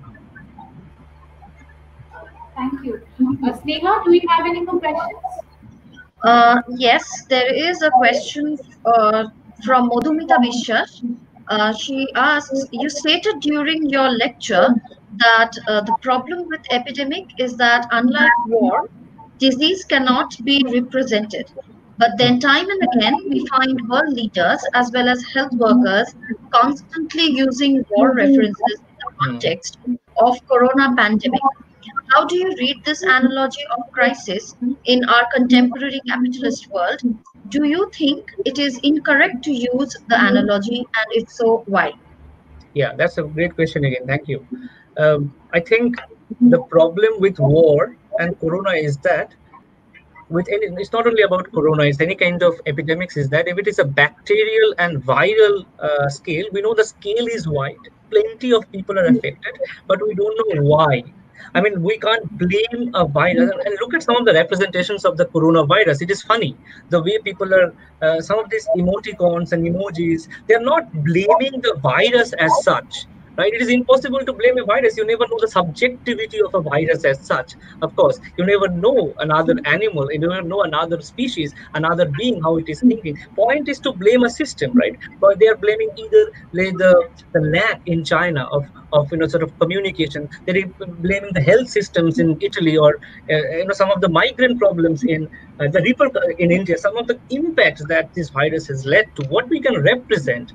And then there we're talking about how the health workers are working like soldiers in an actual, and see, this is the thing, we call it actual war, virtual war. This is something going on, that they are also already always leading at the front, these health workers, as soldiers, so to say, sacrifices. Remember the sacrifice, the meaning I said from David Arnold's essay, that somebody who will be sacrificed at the expense of the population. So that is a meaning coming back again as well. Some of the doctors saying that they are not being treated well by their own landlords, etc., just shows that they have been taken as some sort of a sacrifices, the bare body or a bare life in a more convenient sense. But the point, to come back to this question, is that whether the analogy stands, I think in a war, you can still know who the enemy is and you are fighting with them. Of course, not all the wars have similar kinds of enemies, but the actual war. And when they say war, they remember either the Cold War or the World War or something like that. Whenever, or for India, maybe like the war of maybe World War itself, or the War of Independence, Indian Mutiny. You remember then certain events that happened. It's a war, a global. Boris Johnson said, Prime Minister of Britain, that in peacetime we have never seen this sort of a catastrophe. This is a war situation. Then Macron in France said war. Everybody almost said war. Now what is happening is that we are in war with an enemy which we cannot see, which is impalpable, which doesn't have a form. We don't know what form it has. And how do we give form to this formless violence? And this is precisely where what is coming out is anthropomorphic imagery, mostly, that how humans are suffering, how migrants are suffering, how health workers are suffering. So the where the analogy with war stands, the mechanism of it, the comparison is precise, is very different. Is very different from where what a war imagery or war representation that is done mostly in poems or in stories or in films. Saving Private Ryan or any kind of war film, Schindler's Ark, etc., Schindler's List, will give you a different idea. But maybe the repercussions, the emotions, the affects might have similar convergence. That's precisely why a war is also a disaster. I mean, disasters will always give you similar responses, but maybe they will be aesthetically and sort of character. I mean, if I can use the term, characterially different as a war or as a fighter. So this is my understanding that the analogy stands, of course, but there are these differences that we have to remember as well when we represent. I think we have one more question, sir. Would you like one more question? Yeah, one more question. Thanks. So this is Stella Biswas asking, sir, why do these writers consciously adopt a Gothic spectral mode of dealing Right. with an issue which they are struggling to grapple Right. with? Right. Yes.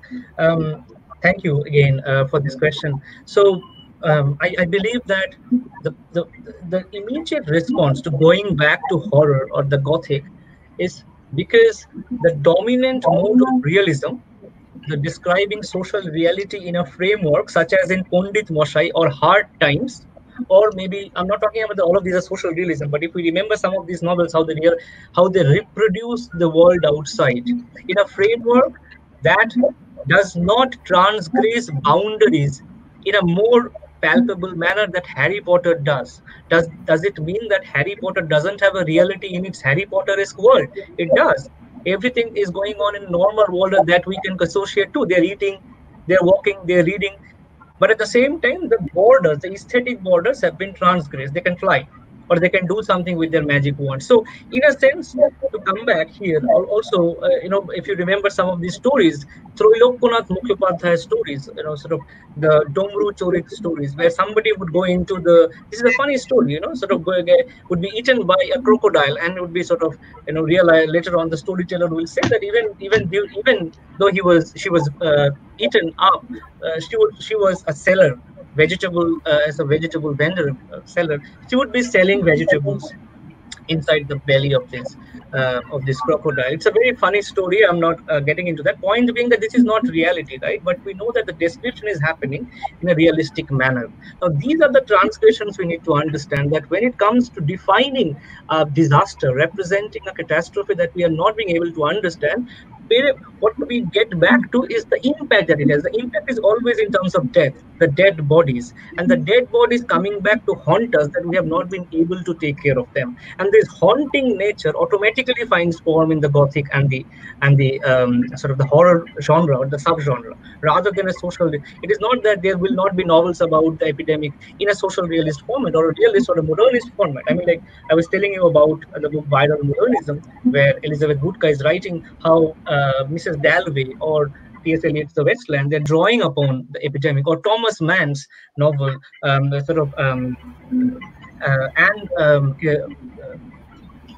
A Pale Horse and Pale Rider by Catherine Ann Porter, the long short story. These are all about the epidemics. They are dealing with the epidemics, and they are not. But at the same time, you'll see that the representation in delirium, in fever, they're transgressing boundaries. It becomes very difficult for us to not go back and use a form that, because it is so difficult for us to understand, we use forms, strategies that will go beyond, transgress the boundaries of cognitive frameworks, such as conventional understanding of realism. That doesn't mean realism is reduced to only a few conventions. Realism is itself a very radical tool, as I have commented elsewhere. So, point being that this is precisely why they go back. That doesn't mean that Kipling's story is not realist. It is just the tropes that he is using that shows that reality can be so versatile, so radical, and so expansive. Thank you, sir. So thank you for sharing time with us, and thank you for this intellectually stimulating session. We hope to have you back again if we organize another webinar. Ma'am, would you like to say something, Professor Fraser? I just want to add one more thing to this whole fascinating discussion, and that is, again, commend Shorit for one more point, and that is, when Shorit, you bring up Kipling, you show the colonial gaze, which is without empathy for the other, who dominates Kipling's story, and as against Sharachandra's story, which which writes from within the context with compassion for the sufferer. So I think those 2 points in the story, one, the Western gaze, which others the Indian suffering body.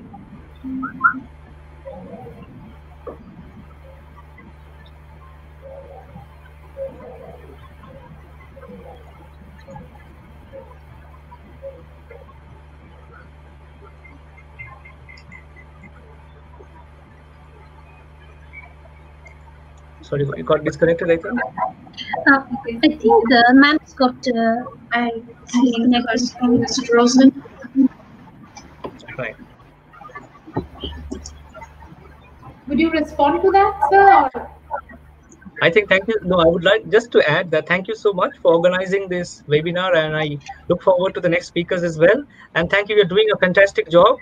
I know that these things can be very difficult maintaining with technical glitches, etc.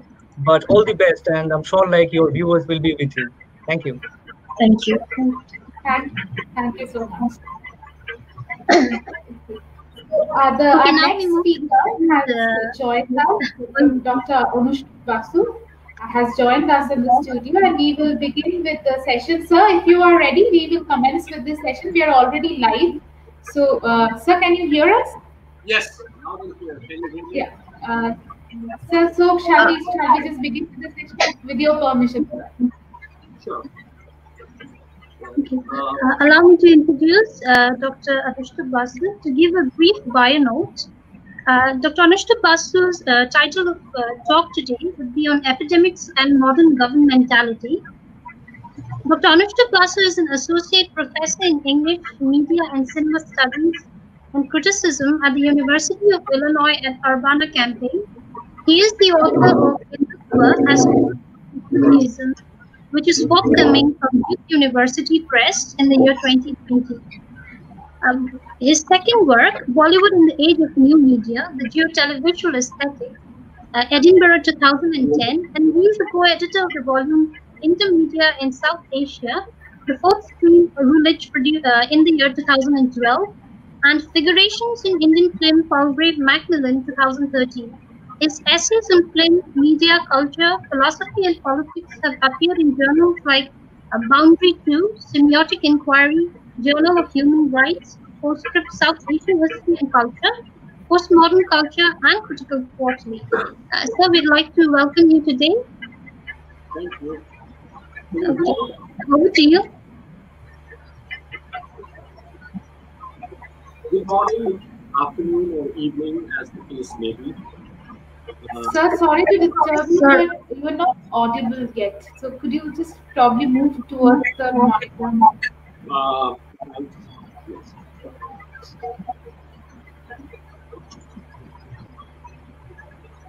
Can you hear me now? No, sir, that's... I'll do the mic.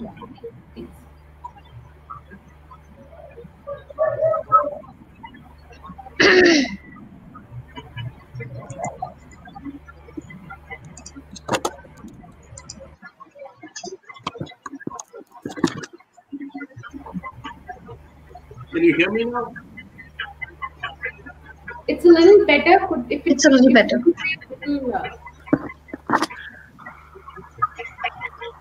I'm sorry. I'll try something else. I think it's better when you sit close to the laptop, I suppose. Yes. Okay, I'll try to. Yeah, right now you are clearly audible. Okay.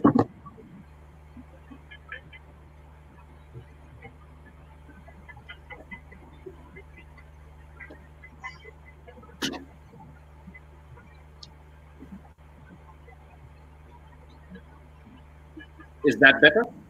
Yes. Yes, sir. Okay. So I would like to begin by thanking the organizers for inviting me here. It's been quite stimulating these couple of days. Let me begin by stating what should be obvious. Now, in the current circumstances, at least, the specter of climate change, recent scholarly meditations on the Anthropocene, hurricanes, and other natural disasters sort of regularizing themselves in recent years, along with pandemics like COVID-19. All these factors should freshly alert us to something that we perhaps always knew, that despite our anthropocentric delusions, perhaps we may come to terms with what Marx said in the 18th Brumaire of Louis Bonaparte, that humans make history, but not of their own free will, not under the circumstances they have themselves chosen. In that same spirit, we can begin by recognizing the microbe as a bona fide historical actor, not a mediating factor, a catalyst, or ingredient, but as an authentic agent that ignites historical changes, often with great consequences. The examples, of course, are many. It has been a matter of serious historical concern as to what extent the plasmodium causing malaria eroded the mighty Roman Empire. The bacterium causing the bubonic plague was a central agent in bringing down feudalism in many parts of Europe. The genocidal conquest of the New World perhaps would have been impossible, or at least much more difficult, without the lethal microbe armies that arrived from Europe and caused smallpox, measles, typhus, or influenza. Or take the eventual formation of the United States itself, as a dominant power. To what extent did the yellow fever causing RNA-based flavivirus shape the destiny of the United States? In 1791, the Haitian Revolution broke out against European colonists in San Domingo. The revolt, led by self-liberated slaves, went on for roughly 13 years. More than anything else, what settled the military conflict were the outbreaks of yellow fever. The native population, by and large, was immune to the virus. The French troops sent by Napoleon were not. The debacle, among other things, cooled Napoleon's interest in the New World. He decided to withdraw. One of the major outcomes of that decision was to sell about 828,000 square miles of continental North America for $15 million to the Jefferson administration in 1803. As we know, the Louisiana Purchase doubled the size of the United States overnight and set it on a path of imperialist expansion and genocide. It was a historical trajectory that perhaps could not be imagined for a nation that began with 13 colonies in the north and eastern seaboard in 1776. So with this backdrop, let me come to what I will be focusing on today. I will be talking about a set of key social transformations in the European context, primarily changes in sovereignty, government, civic institutions, medicine, science, and a range of activities from town planning to inoculation that we, broadly speaking, associate with that thing called capitalist modernity. I will stick to Europe, but hopefully, well, since this model of modernity has been, as we know, exported across the world, hopefully during the Q&A, we will be able to bring in other contexts as well. Much of what I will elaborate will be familiar to some of you.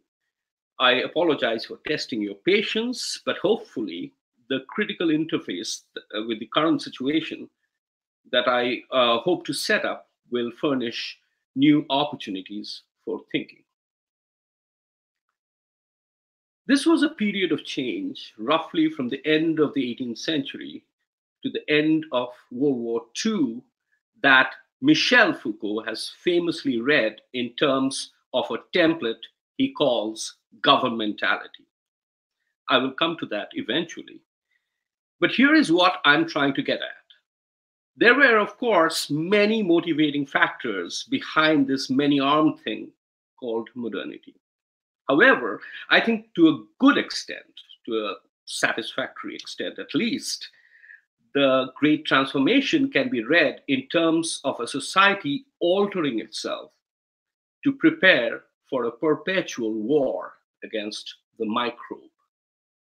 Seen in that light, the story becomes, in a sense, that of a reordering of life, cities, and institutions to protect and secure against the microbe menace, the major entities we associate with Western modernity: nation, people, capital, and empire. In the first part of the story, therefore, the microbe is an actual actor in the theater of history. In the second part, it is a metaphor or maybe a ghostly presence. I'll come to that later.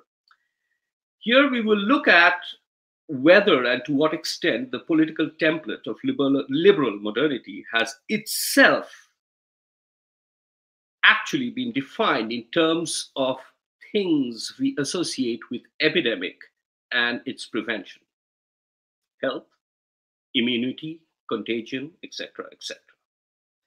This is a mode of power that Foucault calls biopolitics, as we know. Then we will enter into a brief conversation with the Italian philosopher Roberto Esposito and see whether and to what extent the works of the modern can be read in terms of what he calls the immunity paradigm. That is, whether all functions of the modern state, economy, army, race relations, everything, whether all functions of the modern state can be understood analogously in terms of fighting political contagions. Modern humans seek immunity for the economy against downturns, immunity for the race against degeneration, for the nation against dissipation, for the body politic against terrorism, and so on and so forth. Let me, however, start with a short account of a Titanic explosion, the biggest in recorded history, equivalent to 2.2 million little boys, the atom bomb that was dropped in Hiroshima.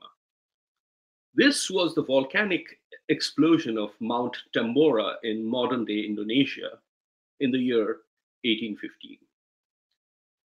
The cataclysm buried an entire Sambawan civilization and disrupted global seasonal cycles, affecting radical shifts in temperature and rainfall for several years.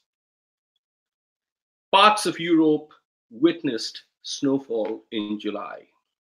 In England, 1816 was called the year without summer. In Germany, it was called the year of the beggar. The massive amount of ash released in the upper echelons of the Earth's atmosphere stayed there for years and produced the bloody, surreal sunsets that Joseph Turner would paint. In Tambora, the explosion that changed the world, his magnificent book on this event, highly recommend. My friend and colleague, Gillian Darcy Wood, points out that the eruption's looming presence can be registered in the Gothic atmospherics of Mary Shelley's 1818 novel, Frankenstein. It is there in the ode that John Keats wrote in the autumn of 1819. Many human societies were, of course, changed utterly, and the world was afflicted with a relentless cycle of drought, disease, and poverty. Among the various social, political, and existential outcomes that Gillen meticulously charts in his work, a significant one is that of the cholera wave of 1817.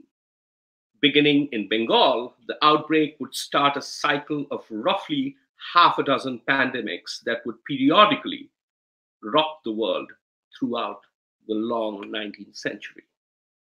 The global spread would be in perfect alignment with trade routes. It would change the dynamics of colonialism.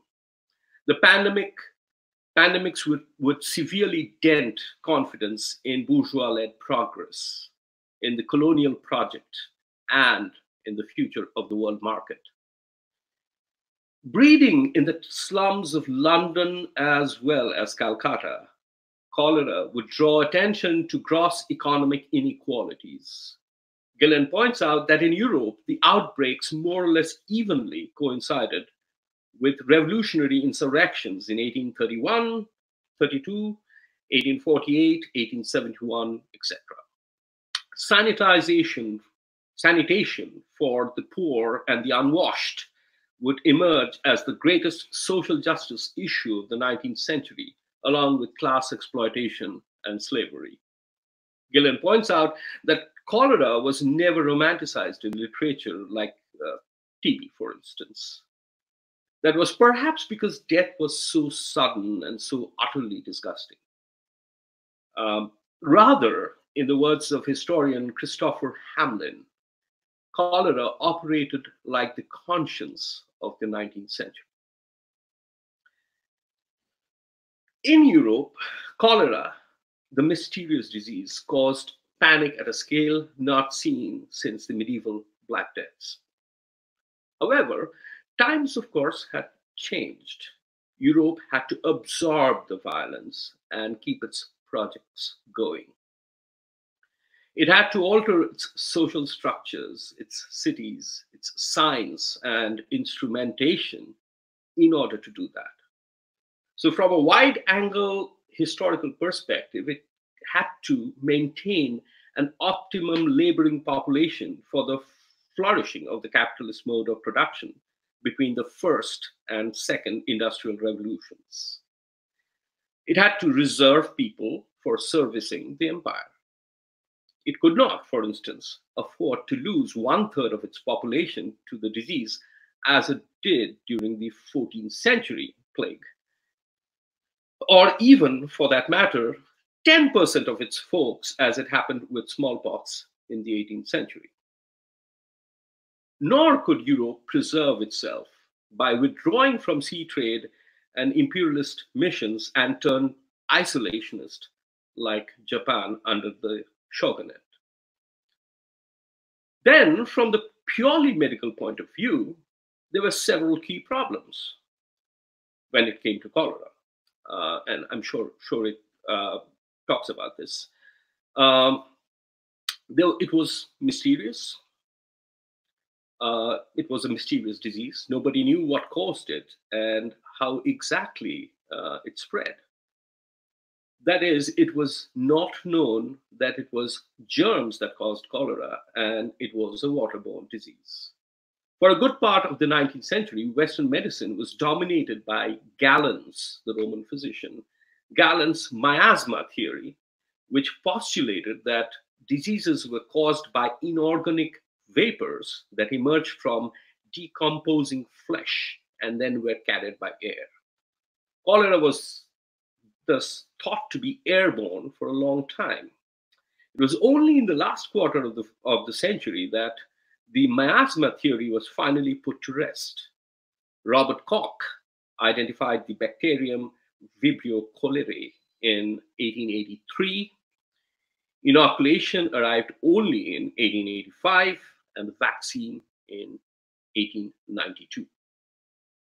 It was certainly a pretty rough ride. Cholera would claim the exiled king Charles X of France in 1836, and the American president James Polk in 1849. Between 1847 and 1851, it would kill 1 million people.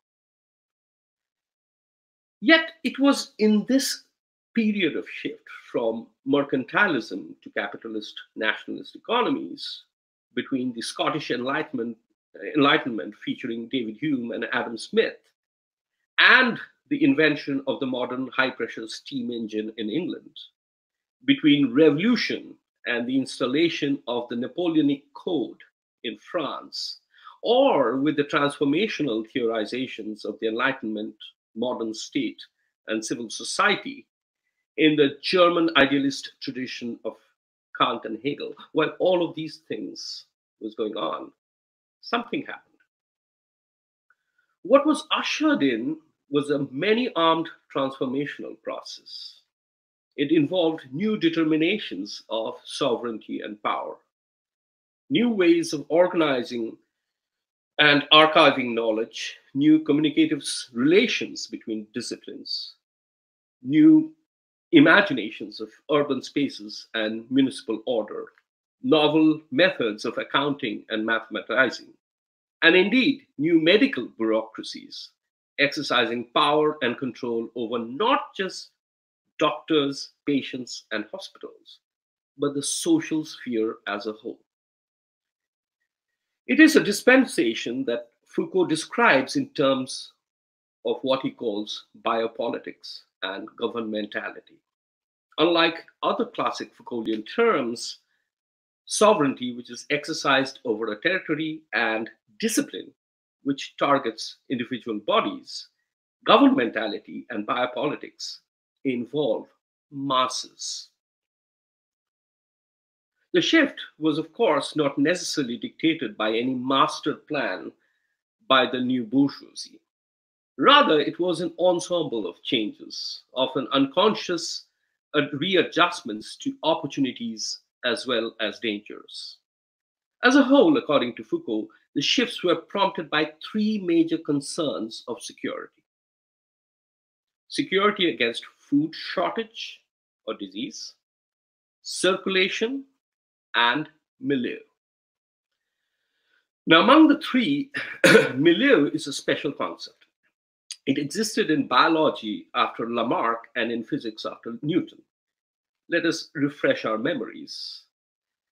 Milieu, in this specific technical sense, is not just a historical setting or context. Rather, it's a geometrical abstraction of the setting in terms of bodies and forces, their mutual distances and alignments, and their dynamic interactions. It is a mathematical reckoning of actions, circulations, and causality. The milieu has a set of natural givens, that is, rivers, marshes, hills, etc. And then it has a set of artificial givens: dams, roads, miasmas, space, overcrowding, hygiene, sanitation, etc. So the question of the milieu is how to integrate the natural with the civic in a state of concord and balance and efficient execution. Now, let's say, so it is a conjunction of events produced by individuals, communities, and natural processes. Now, let us say a germ enters the milieu. The question then becomes that of introducing novelties and controls such that the secure circulation continues unabated. That is, the circulation of bodies, merchandise, money, and air. Air because diseases are circulated through air. In other words, good air rather than the foul air or night air of miasma. In a certain sense, as we can immediately identify, this was a process of secularization. It involved human frameworks of prognosis, stock-taking, and action to meet famines or pestilence without blaming fortuna or the anger of the gods.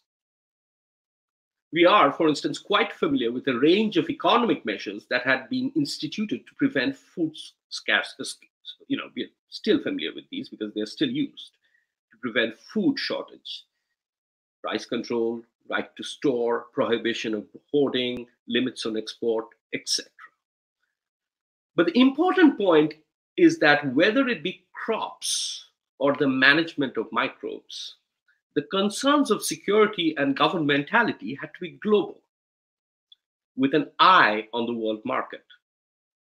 Unlike Foucauldian discipline, which encloses and focalizes on the individual body, governmentality is centripetal in its operations. After all, the microbe can arrive and enter the milieu from anywhere. It could begin its westward journey on a boat from Canton or in the body of a pilgrim to Mecca. Similarly, the American Civil War would interrupt the circulation of cotton and capital between southern plantations and Manchester Hills, as Marx analyzed in the third volume of Capital. The interactive dynamism of the milieu would, of course, be quickened by the railroad and steamship. Its geography would be relentlessly extended with the shrinking of the planet. In this age of incessant air travel, we know how fast COVID-19 spread from a local market in China to 213 countries as of now. Almost 200 years ago, the cholera epidemic that started in Bengal in 1826 would reach East Europe in 1831, 5 years later, USA in 1932, and Mexico in 1832, and Mexico in 1833. Secondly, the mechanism of governmentality was not necessarily about generating new knowledge. New knowledge was, of course, there, but a lot of it was either old knowledge or imported knowledge that had to be processed within a particular system. The uniqueness of the governmental mechanism lay in organizing knowledge, archiving observations, statistically processing insights, achieving regularities, and then executing measures on a mass scale. Take smallpox, variolization or inoculation, for example. So smallpox inoculation had been practiced in China and India for centuries. It came to England in the first quarter of the 18th century, 1721, via Turkey. Edward Jenner, the eventual inventor of a smallpox vaccine, was himself inoculated as a child. I use scare quotes when I say inventor because Jenner, in a purely technical sense, was almost certainly not the first one to vaccinate. That is, he was not the first one to notice that milkmaids who always developed cowpox scabs as an occupational hazard almost never suffered from smallpox. He was not the first one to introduce pus from cowpox blisters into a human body as a protective measure against smallpox. There were several others in England and wider Europe who had done exactly that during earlier pandemics. Jenner's contribution lay in clearly establishing at the level of scientific protocols and experimentation guidelines two things. One, this measure was an assured protection against smallpox. And two, it could be cultured from one human body to another, leaving the cow alone. It was a governmental mechanism that therefore subsumed a folk remedy with an epistemology still dominated by the classical legacy of Hippocrates II and Galen. Not just that, it made it a measure of public health executed on a mass scale. So that was key. Within a few years, Napoleon had vaccinated his entire army with this British discovery while fighting the British.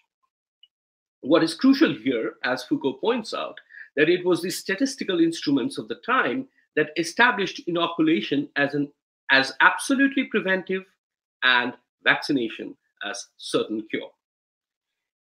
Now, I should clarify the two terms here since they get mixed up. Inoculation basically means introducing small doses of the same virus into the body so that the body develops immunity through a mild form of the illness. Vaccination, on the other hand, is the introduction of germs of a different non-human disease, cowpox, for example, or later it would become chemically weakened germs in order to achieve the same result. But the important point here is that the truth of vaccination was initially a medical practice, but it wasn't a medical truth. It was a mathematical truth. In other words, Europe went on vaccinating for decades without knowing, as per medical logic, how or why it works. And this sort of relates to what Shorit was saying about the impossibility of representing the virus. So Europe did that as an assured measure of public works, not as localized or individual leaps of faith as it was in the past. It would take the arrival of the condenser lens system and color illumination in modern microscopes and the triumph of germ theory in the hands of Pasteur, Koch, and Ferdinand Kohn to find a medical explanation as to how exactly vaccinations work. This paradigm shift, germ theory that is, would end two things: the dominance of Galen's miasmus theory and the theory of spontaneous generation synthesized initially by Aristotle, which argued that living matter could rise from non-living matter. Like it was believed that maggots, for instance, could rise from rotting flesh. It was this victory of the germ theory that would make quarantine a universal practice in Europe. Earlier, it was thought that since it was a matter of foul air, isolation of patients was useless. Modern quarantine became a matter of targeting populations and segmenting space. Unlike the medieval measure of exiling the afflicted away from the city to leprosaria or leper colonies. Foucault earmarks this as a significant modular shift from the model of religious exclusion in the case of leprosy to the military model, modern military model of isolation and observation for the plague. Vaccination thus became part of a wider mechanism of systemizing chance and probabilities. The medical governance of societies became a matter of acceptable ratios, achieving balance and indeed what we call today flattening the curve. But all this based on a newly emergent concept of the population. That is, since now we are talking about the middle of the 19th century, let's say, sovereignty is no longer about the prince and the territory, but the security and health of the population and those who govern it. Population thus becomes a political category within the auspices of what Foucault calls governmentality. It becomes quantitative, qualitative, and anthropological. Population has to be read in terms of various compositions: gender, age group, ethnicity, wealth, literacy, distribution in space, life expectancy, etc. A continuing micro analysis of the population, death rates versus birth rates, nutrition levels, accidents, suicides, etc., become the bedrock of present and future policy. So in this new order, the king might reign, but he can't govern. The task of governing will be delegated to not just functionaries of the state and state bureaucracies, but a group of intellectuals Foucault would call technicians of power. The whole thing was not about a state taking over a society, but a governmentalization of the state. We'll come to this later. As a technician of power, The doctor is no longer just a person who treats patients and cures them. Of course, he does that, but he also participates in public works. He advises on necessary salubrious conditions and air corridors in town planning. He advises on common water works and water purification, on common sewage and safe garbage disposal. He advises on new hydrographic maps of the city that separates waterworks from sewage. The doctor addresses issues of air quality and pollution, swamps and ponds in the milieu, and during epidemics especially advises on whether to cremate or bury. It is the doctor who shifts slaughterhouses and the graveyard to the periphery of the city and standardizes the individual coffin and the tomb. He aids in dividing the city into medical districts with medical officers registering births and deaths. He designs the modern hospital as a clean, scientifically structured space with ideal conditions of light and airflow. This was in stark contrast to the dark, dingy, and unclean hospices of an earlier age where only the poor went to die. In fact, one of the calls of the French Revolution was no more hospitals.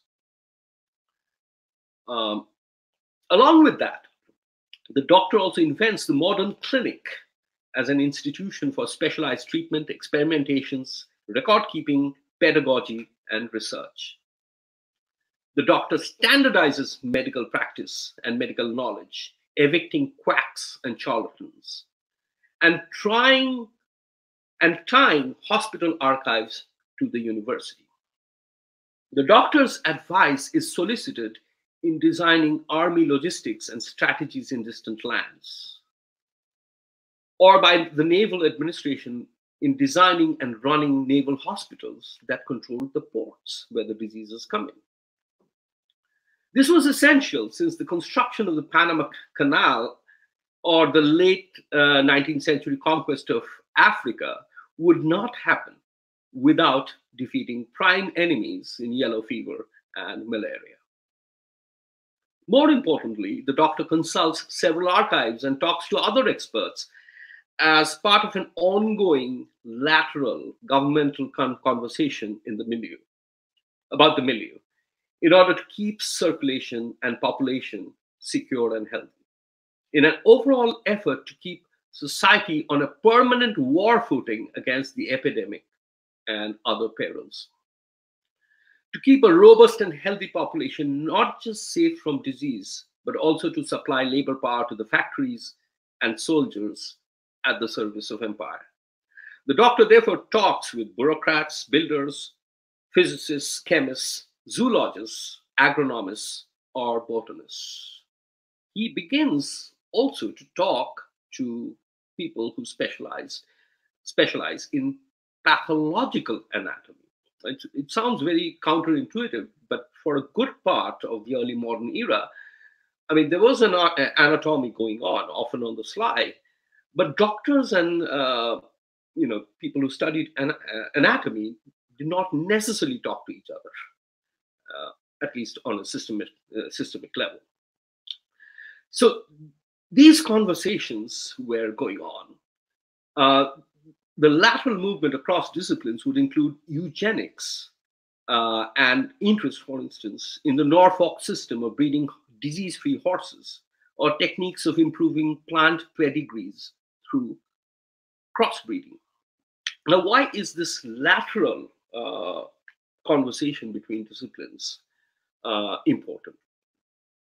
That is because if you think about the three names I mentioned a little while earlier, three fathers of microbiology. Among them, only Robert Koch was a physician. Ferdinand Kohn was a biologist, while Louis Pasteur was a chemist for a greater part of his career. He turned towards microbiology, and his eventual invention of pasteurization was accidental, almost. A local wine merchant asked him to study wine fermentation, and after that, a sericulturist hired him to study diseases and silkworms. Pasteur also conducted many of his human experiments at great risk because he didn't have a medical license. So, from the governmental angle, the doctor becomes not just a curer of diseases, but an important agent in an overall order of the clinical gaze that surveys society. As Foucault puts it in his essay, The Birth of Social Medicine, he becomes a social hygienist rather than an individual therapist, a master of nosopolitics rather than simple nosology. He insists on new bureaucracies, new forms of data gathering, documentation, and processing. He draws novel correlations and new cartographies. He looks for information not just about current maladies, but also biohistorical lessons, like why did the plague fade from Europe in the 18th and 19th century? Why exactly TB, for some weird reason, was on its way out in the 19th century. The medical expert plays a significant role in the supervision and distribution of bodies in space, in schools, prisons, hospitals, or army barracks. He does so not just to fight contagion when it arrives, but to preempt it in the most efficient manner when it does. He focuses on the child, and with the child at the center, he insists on the obedient medicalization of the entire family. He demands new municipal institutions like the local boards of health that emerged in England with the cholera outbreak of 1832, and the eventual creation of the health service in 1875, tasked with the mandatory vaccination of the population, amongst other things. By 1851, the doctor would be attending the first international sanitary conference in Paris. Now, the doctor is doing all this, for example, in the London of high industry and Dickensian fog and squalor. When the entire world is being turned into the supply chain of London, the doctor becomes, in a larger sense, the detective who diagnoses the root of the malaise afflicting the body politic. Consider the two famous examples of such detective work in the cholera scenarios in London. In 1854, Dr. John Snow was skeptical about the miasma theory, and the foul air theory, used a dot map of clustered cases and knowledge from local interviews to trace the source of the outbreak to a single Broad Street water pump. As the legend goes, they took the handle of the pump away and the disease stopped. In the summer of 1866, doctor and statistician William Farr, the New York Times just ran a story on him, working with Snow's assumption that cholera is a waterborne disease, traced the source to the pipes of the East London Waterworks Company. So in both cases, it was not just medical knowledge, but a new cartography of, map of water pipes, this and that, municipal outlays that allowed them to do that. The advent of social medicine or urban medicine in the West was prompted by various historical factors. For Foucault, it was prompted by capitalism and labor force medicine in England. So labor force medicine in England. It was prompted by republicanism and citizenship in France. And after the 30 Years' War, the desire to maintain military strength in Germany. So three completely different reasons. But it happened. For the first time in European history, the structures of a modern health system were installed, and public works were directed towards maintaining optimum standards of health and general immunity. A self-disciplining bourgeois elite committed to trade devoid of risk and stopping the vainglorious military adventures of kings and aristocrats. This bourgeoisie decided that it was in their own commercial, military, and health interests to have a healthy population. Where did this lead to? In his remarkable book, A Thousand Years of Nonlinear History, Manuel de Landa presents a startling fact. In 1900, not just modern medicine, but modern medical governmentality itself achieved a significant statistical landmark. For the first time in the millennium, and probably in history, large Western cities became self-reproductive for the first time. That is, they were able to grow their population on their own without the influx of immigrants. And we have to recall here that in the early modern and medieval period, cities were, mostly associated with ill health and death. Foucault calls this the new order of biopolitics, where the immunization of society as a whole becomes the central feature. That is, biopolitics permeates and replaces, to a certain extent, an older form of sovereignty that is defined as power over life and death. So this was the earlier form of sovereignty. The older sovereign was he who could exercise exceptional violence. That is, he could kill without committing homicide. Now, that form of top-down axiomatic power is set aside for an immanent horizontal mode that focuses on make a life and let die. Make life, because it focuses on optimizing certain demographic features of the population: birth rate, death rate, nutrition levels, life expectancy, etc. Let die, because in its normative functions, this form of power does not seek to actively decimate targeted individuals or groups. It distributes classes according to different levels of vulnerability and exposure. That is, if an epidemic strikes, for instance, or if there's a catastrophic economic or natural disaster, the poorer you are, the less protected and insulated you become. Now, Roberto Esposito has an interesting reading of Foucault that I would like to touch upon. With the coming into being of biopolitics and the sidelining of the king, whose word is the law, in other words, the king can no longer govern. Governing is left to the bureaucracy and the experts. It does not, of course, mean that violence disappears from society. Far from it. Rather, violence is either externalized or internally distributed. It becomes like an inoculation measure. In other words, like a bad germ, you need to circulate in the body in small doses in order to promote general health and immunity. So inoculation means you do a small amount of violence to your own body to keep it in better shape. The taking of life or letting die thus now has to be justified in terms of greater good. You may take lives so that more lives can be saved. That is how police is supposed to work, or war is supposed to be conducted. So in a political sense, in terms of the social contract, a man sentenced to death has already given consent to his own killing. In other words, he has two bodies, just like the king had two bodies. One of those bodies is the body of the condemned. The other body of the same man is the abstract body of the citizen, who becomes a signatory to his own death sentence. In terms of external exercise of violence, we can recall several illuminating instances. Colonialism and even slavery were justified because they were for the greater good of the natives themselves.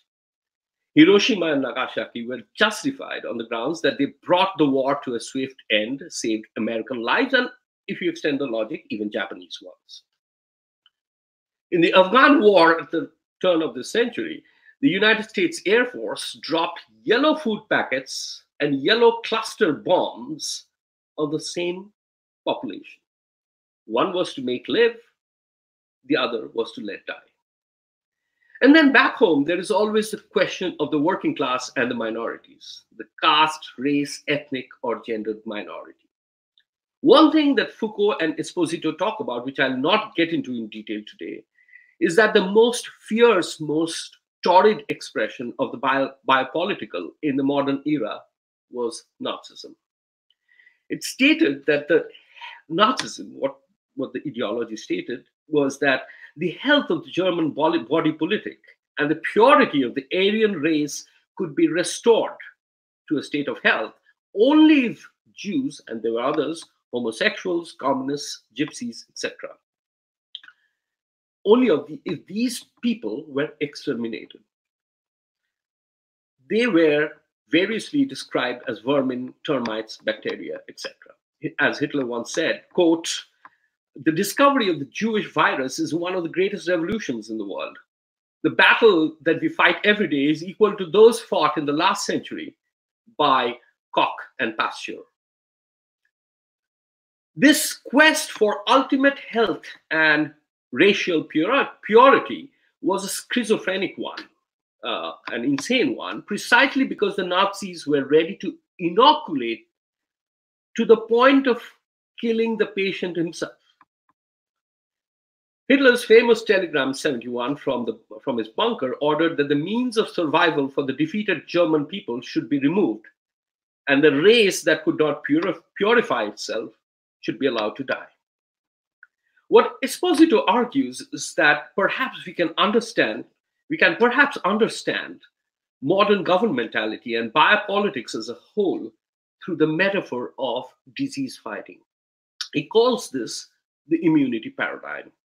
That is, just as you check your health fundamentals, blood pressure, blood sugar, cholesterol, etc., to get into that statistical curve of an expected lifespan, you immunize yourself and your family against death, accidents, or disability through insurance. You immunize yourself against old age helplessness through pensions and provident funds, and so on and so forth. This is where the microbe becomes a metaphor for anything that society must insulate itself from: poverty, death, disease, or famine. But then there is one feature in this entire thing that I find most interesting and illuminating for our present times. Foucault says that the day-to-day objectives of the biopolitical regime are not the handling of exceptional scenarios, not the epidemic that comes once in a while, but the endemic. That is, the general health and its everyday little challenges, from the common cold to the heart attack. These are your fundamentals. That is how you know they're going to come every day or every hour, and how you deal with them. It may be assumed that governmentality can confront the exceptional situation with a fair degree of quantifiable success only when the basics are in place, when the state has power in reserve.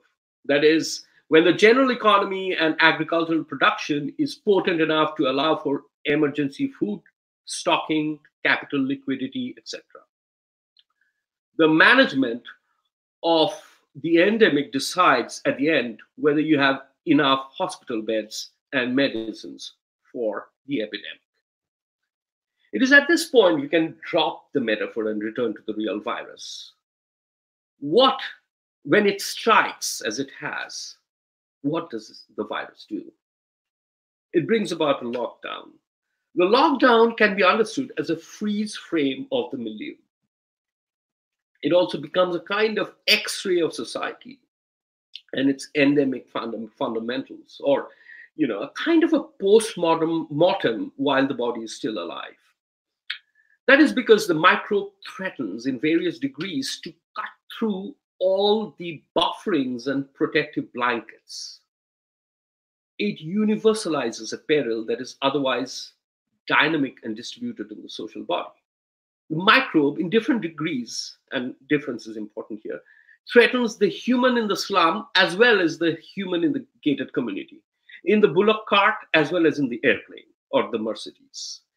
It presents, therefore it makes all boundaries porous, and it presents the picture of what in classical European political philosophy would call tanquam dissoluta, the city in a dissolved state. That is when all dividing lines between rich and poor, between powerful and powerless, between upper caste and Dalit, between slum and the high rise, all these boundaries, well, they don't disappear entirely, but they are rendered potentially porous. It gives us a glimpse of the secrets of our endemic everyday normalcy. The exceptional turn calls the normal condition to judgment. It imposes imbalances and acute vulnerabilities. It exposes imbalances and acute vulnerabilities of the social order that were not actually brought about by the pestilence, but they were always there, and we just didn't notice them. It gives us the chance to reevaluate values and decide, for instance, at the level of the endemic, who essential workers, for instance, really are. It allows us to question whether the sewage worker is more essential than the movie star. The outbreak reveals whether and to what extent our health priorities in terms of the economy, production, physical security, food security, security of livelihood, and indeed medical security meet the constitutional parameters of the republic and our enshrined ideals of social justice. The virus tells us who actually, on an everyday basis, without us noticing it, our biopolitical regime is actually making live, and who it is letting die. Thank you.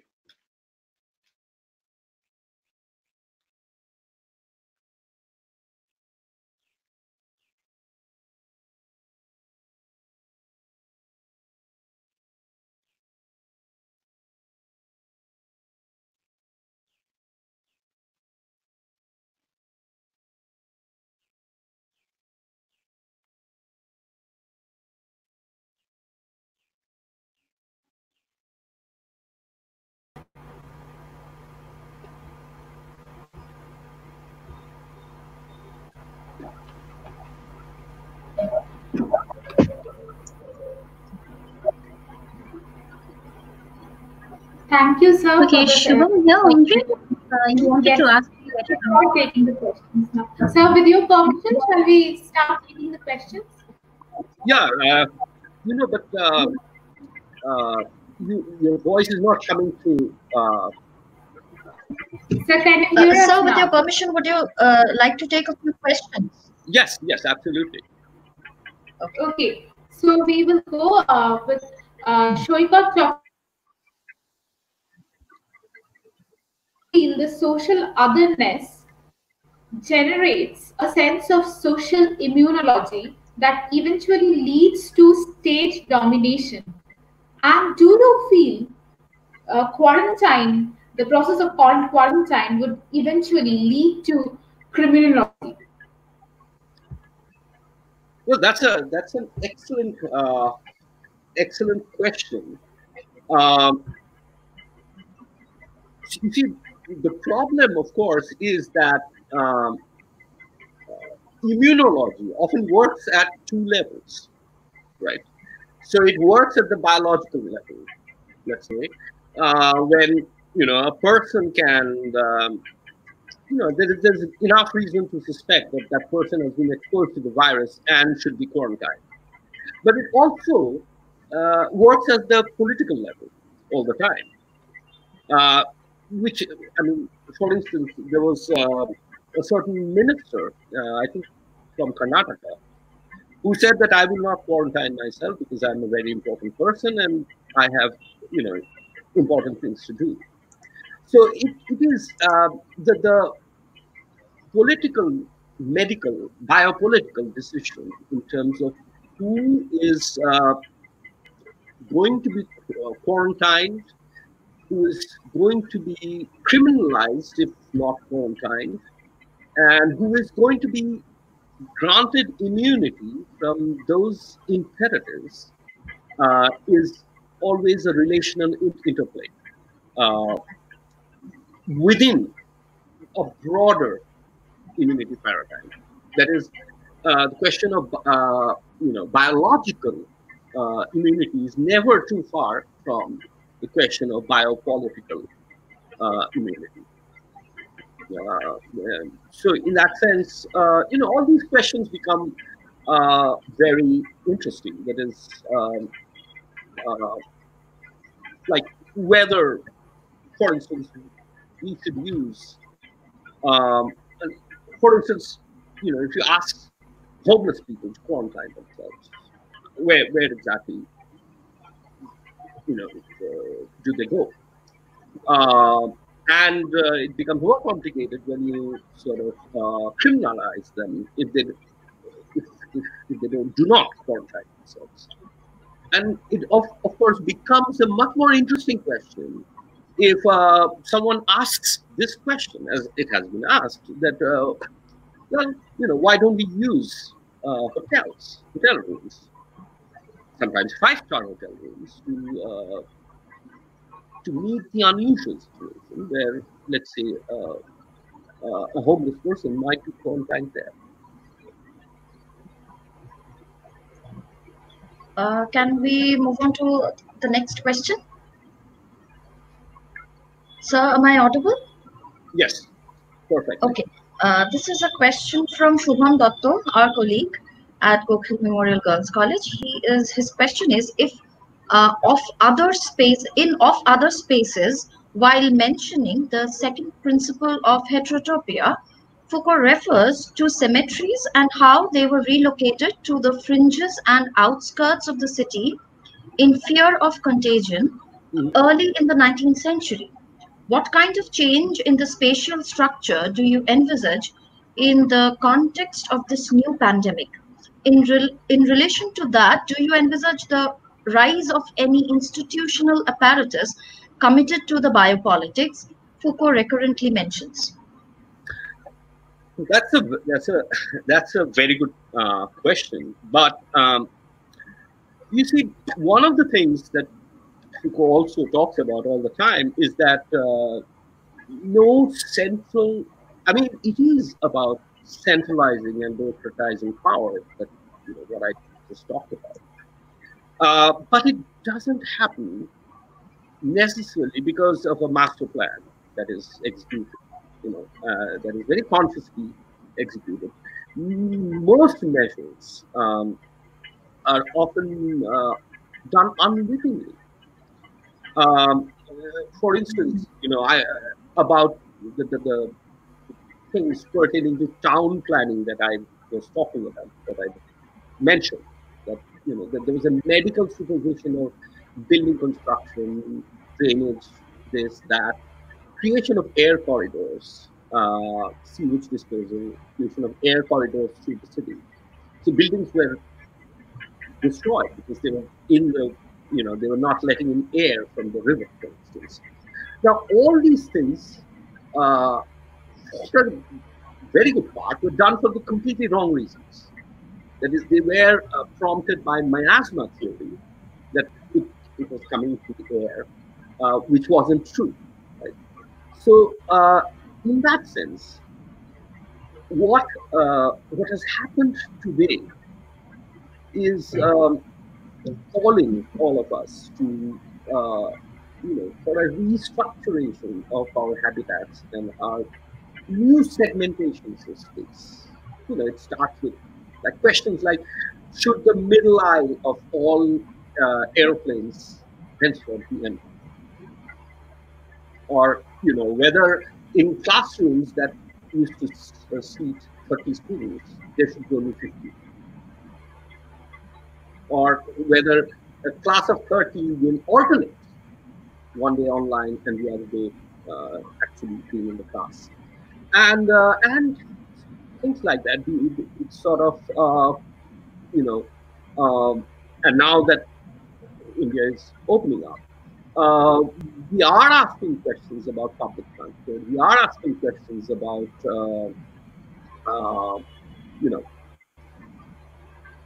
structuring population movements. We are asking certain offices and certain occupations that can, in those cases, it can be done. People to work from home.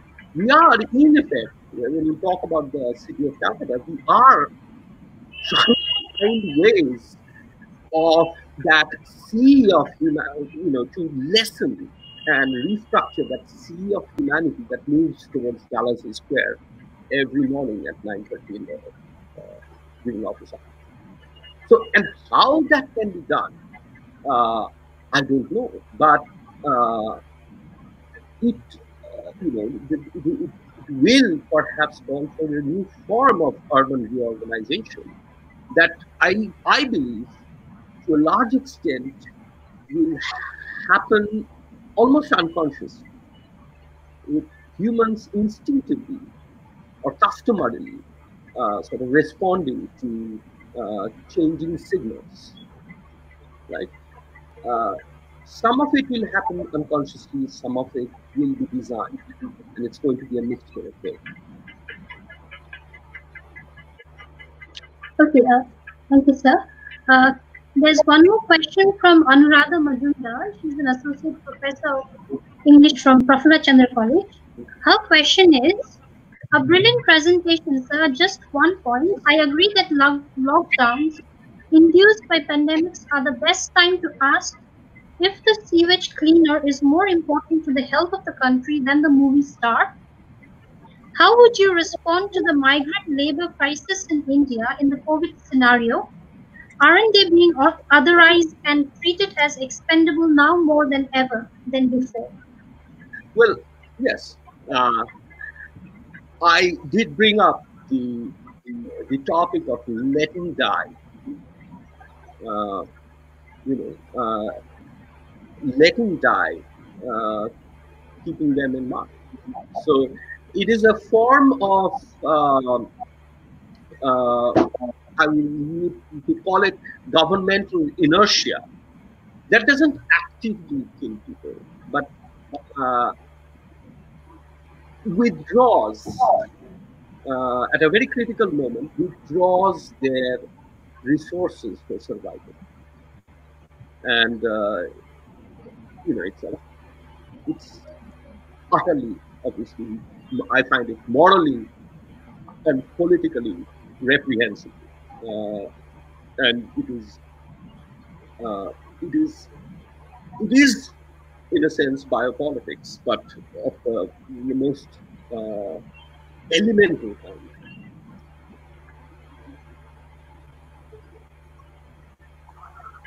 Okay, so we have another question by Debomitra Kaur. She's asking the extension of disease metaphor to the biopolitics ensures a sort of exclusivist attitude towards the other. How can that make our boundaries porous? It makes it more fortified. Kindly explain. To the bipolar exclusive attitude. Yes, the the reason why uh, adoration becomes an important uh, completely different kind of adoration when it comes to biopolitics is because uh, and this refers back to what Shonik is saying about the representation of the virus. The most important thing is that in classical terms, you can spot the other,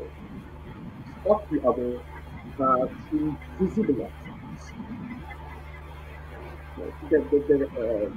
There will be uh, criteria, which is skin color, eye color, hair color, uh, features, the secret thread, or whatever, language. Uh, these indices let you spot the other. But when we talk of uh, the, the era of the biopolitical, which, as I try to point out, coincides with empire and the formation of a new order of commerce the metaphor of the disease becomes interesting because you can't see the microbe. So in that sense, the other spotting the other becomes complicated because you don't know who's carrying the microbe. Now that is just a medical thing, right? What the Nazis in terms of other agents, what the Nazis feared was miscegenation. That is, having sex and children with a Jew without knowing it, or having sex and having children with someone who has Jewish blood without knowing it. So it is in that sense, Hannah Arendt puts it extremely well, that in a totalitarian environment, which Nazi Germany was, everybody becomes a suspect in different ways. Everybody becomes a suspect. So there's a universalization. And then there is a calibration of laws. Okay, this guy is 6 feet tall, he's blonde, blue eyes, so probably is a alien stock. And so looks like a Jew, so needs to be according. So my point is that as an actual event, medical event, nosological event, germ contagion is something you can't see. You can't see with naked eyes, you can't often feel it. You can't feel it when it happens, in the exact moment it happens. And when you transfer it to the political dimension, that is also where in a society, and Foucault reads it primarily in terms of race, adoration becomes a matter of contagion. And contagion and anxiety over unwitting exposure, anxiety over over dividing lines suddenly render porous, and you see that in what is happening in the United States now. So a lot of racism,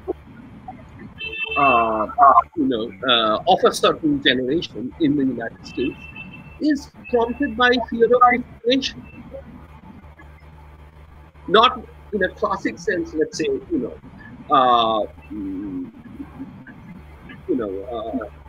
I might sleep with a black person without realizing. But also, it's intergenerational that racial others or caste others are, coming for my children, and so on and so forth. That, at least the cultural and political boundaries that divided the races, divided the castes, are increasingly becoming porous. Because, the segmentation of spaces in society is changing. The Dalit you could absolutely forbid from your township, let alone your home, let's say 100 years ago.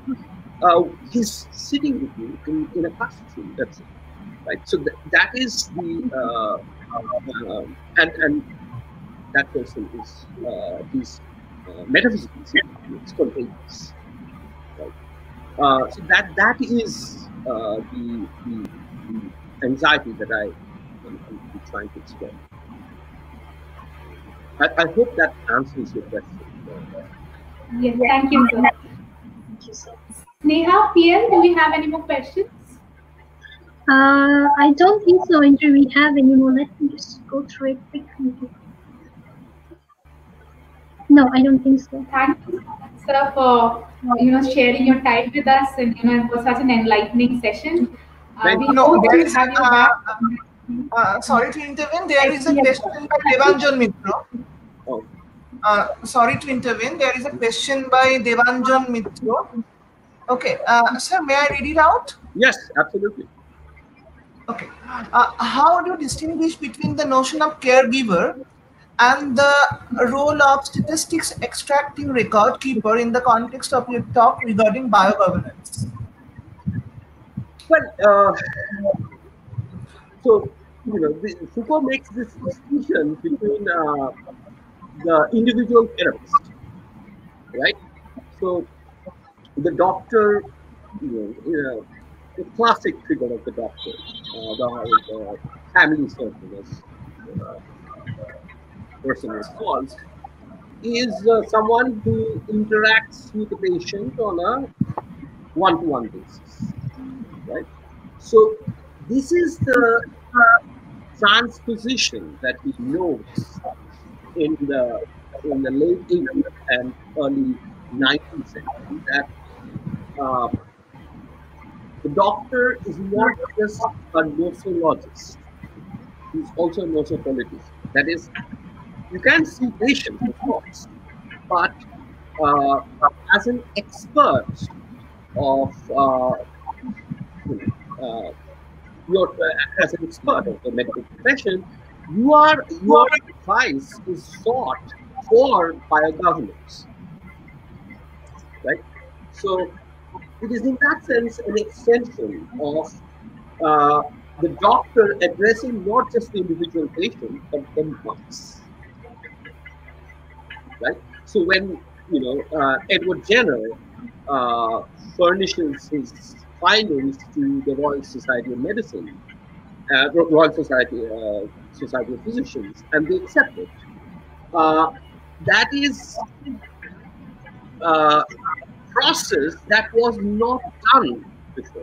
That is making it a prescriptive for the entire people. That is, okay, now let us do something. Let us uh, give this vaccine to all the patients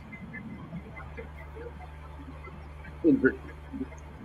So that the doctor effectively, uh, you know, uh, devises a remedy for millions of people he has never seen or will not see.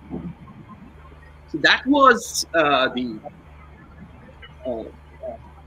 that's the distinction.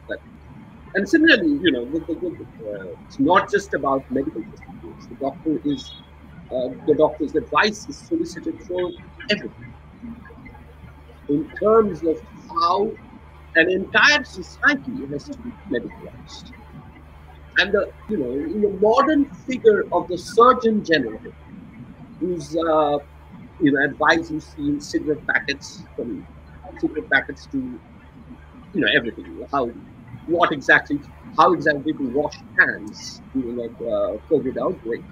This is the dispensation where the doctor sort of exceeds his, as a technician of care, exceeds his uh, classical role as an individual therapist. And this is how the doctor sort of addresses the population, a mass, rather than just one person.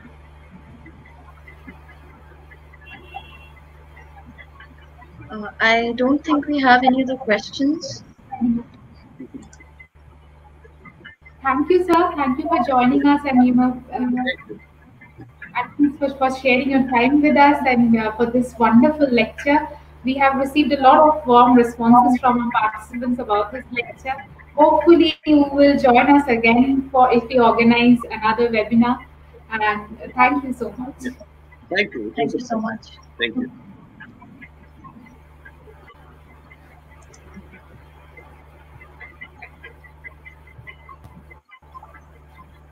Do we have RT? Yes. Yes, the HOD has joined us.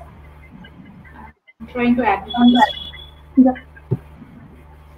Am I audible?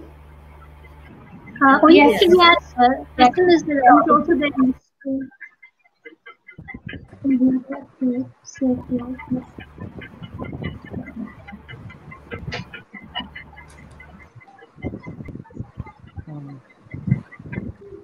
Am I audible?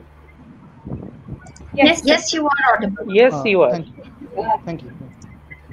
So, Sudipto, do you want to say something before I start? Yeah, yeah. Yes, yes. I'd like to say a few words. First of all, good evening to all of you.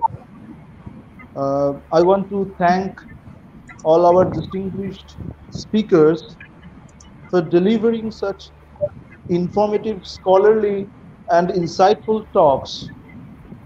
We got to know so many things about the nature, not just of our present pandemic, the COVID 19, but that of all pandemics in history. We got to learn that just a society, culture, and politics shape our perception, our experience, how we represent pandemics, but pandemics themselves, in turn, influenced our politics and culture. Next, I want to thank our principal, Dr. Atoshi Karfa, for allowing us to organize this webinar and also for her valuable inputs. I want to thank all my fellow faculty members, especially Rajkumar Da, Mr. Rajkumar Borman, HOD, for his unwavering support. Whenever we faced a problem or hit an obstacle, he was there to solve those problems. I want to especially thank Mr. Shubham Datta and Dr. Wendri Rai for contacting our speakers.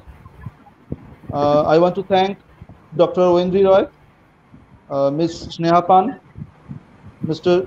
Shubham Datta, and Ms. Fupu Lamu Sherpa for hosting and anchoring the sessions of our webinar.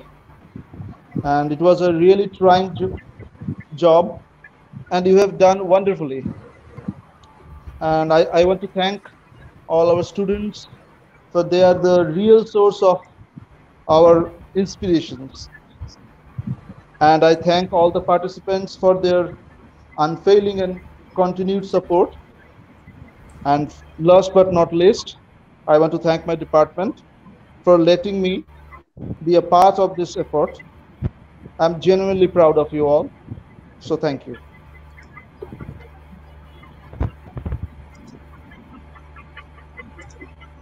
Now I am coming to the formal vote of thanks. Am I audible? Yes. Yes, Yes, Rajkumar, yes. you're audible. The last 3 days have been very special for the Department of English, Gokhale Memorial Girls College. As I was checking just a few minutes back, our YouTube channel has been viewed by some across the Rajkumar, your the voice is reason, breaking. I guess the connectivity is creating some problem. Are Yeah, you all now you are struggling with audible. that? You can You're audible. Okay, Please okay. go ahead.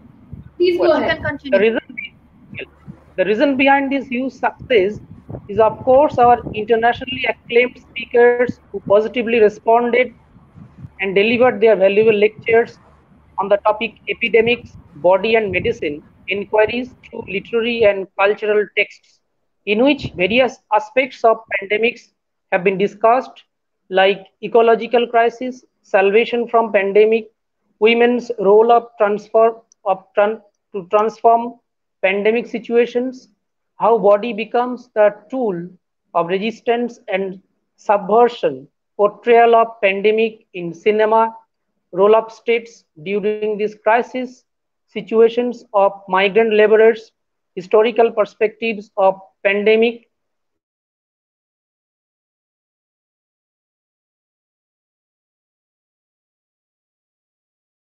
what is colonial about epidemics, what is colonial about epidemics, so I, on behalf of Gokhale Memorial Girls College Department of English, express my sincere thanks to Professor Dr.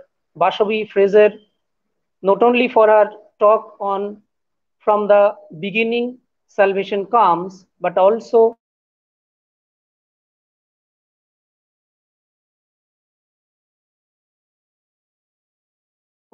for bringing to making up some responsibilities of the salvation comes, but also for taking up some responsibilities of the seminar by yourself. Words fail to thank you, ma'am. Professor Dr. Amrit Sen, no doubt you are certainly an extended part of the department.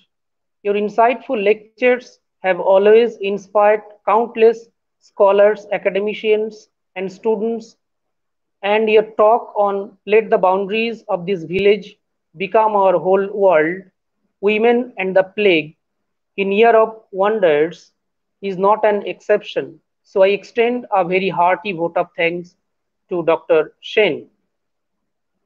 A big thank you to Dr. Ananya Ghoshal for your beautiful presentation through slides, some important sections of the Seven Seal based on Black Death in Europe. I must mention our deep sense of appreciation for Dr. Minu Susan Koshi for your emphatic assertion on politics and pandemics. I would also like to thank and congratulate Monikornika Dotto for her presentation and for her interactive session with our students. Further, I take this opportunity to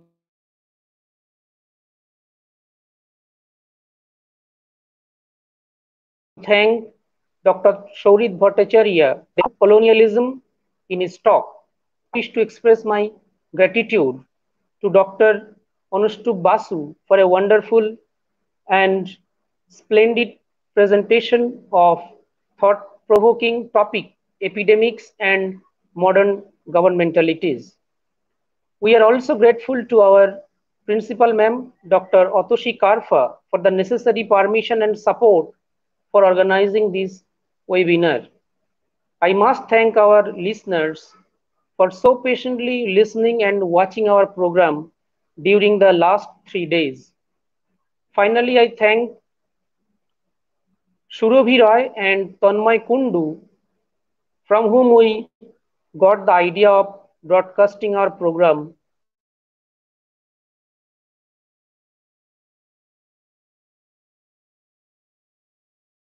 through StreamYard.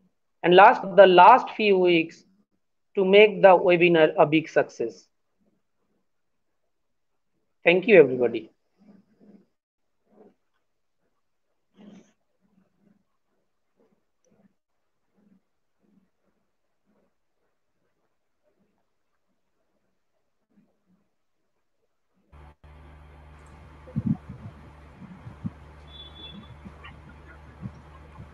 Thank you all. So shall we end the broadcast now?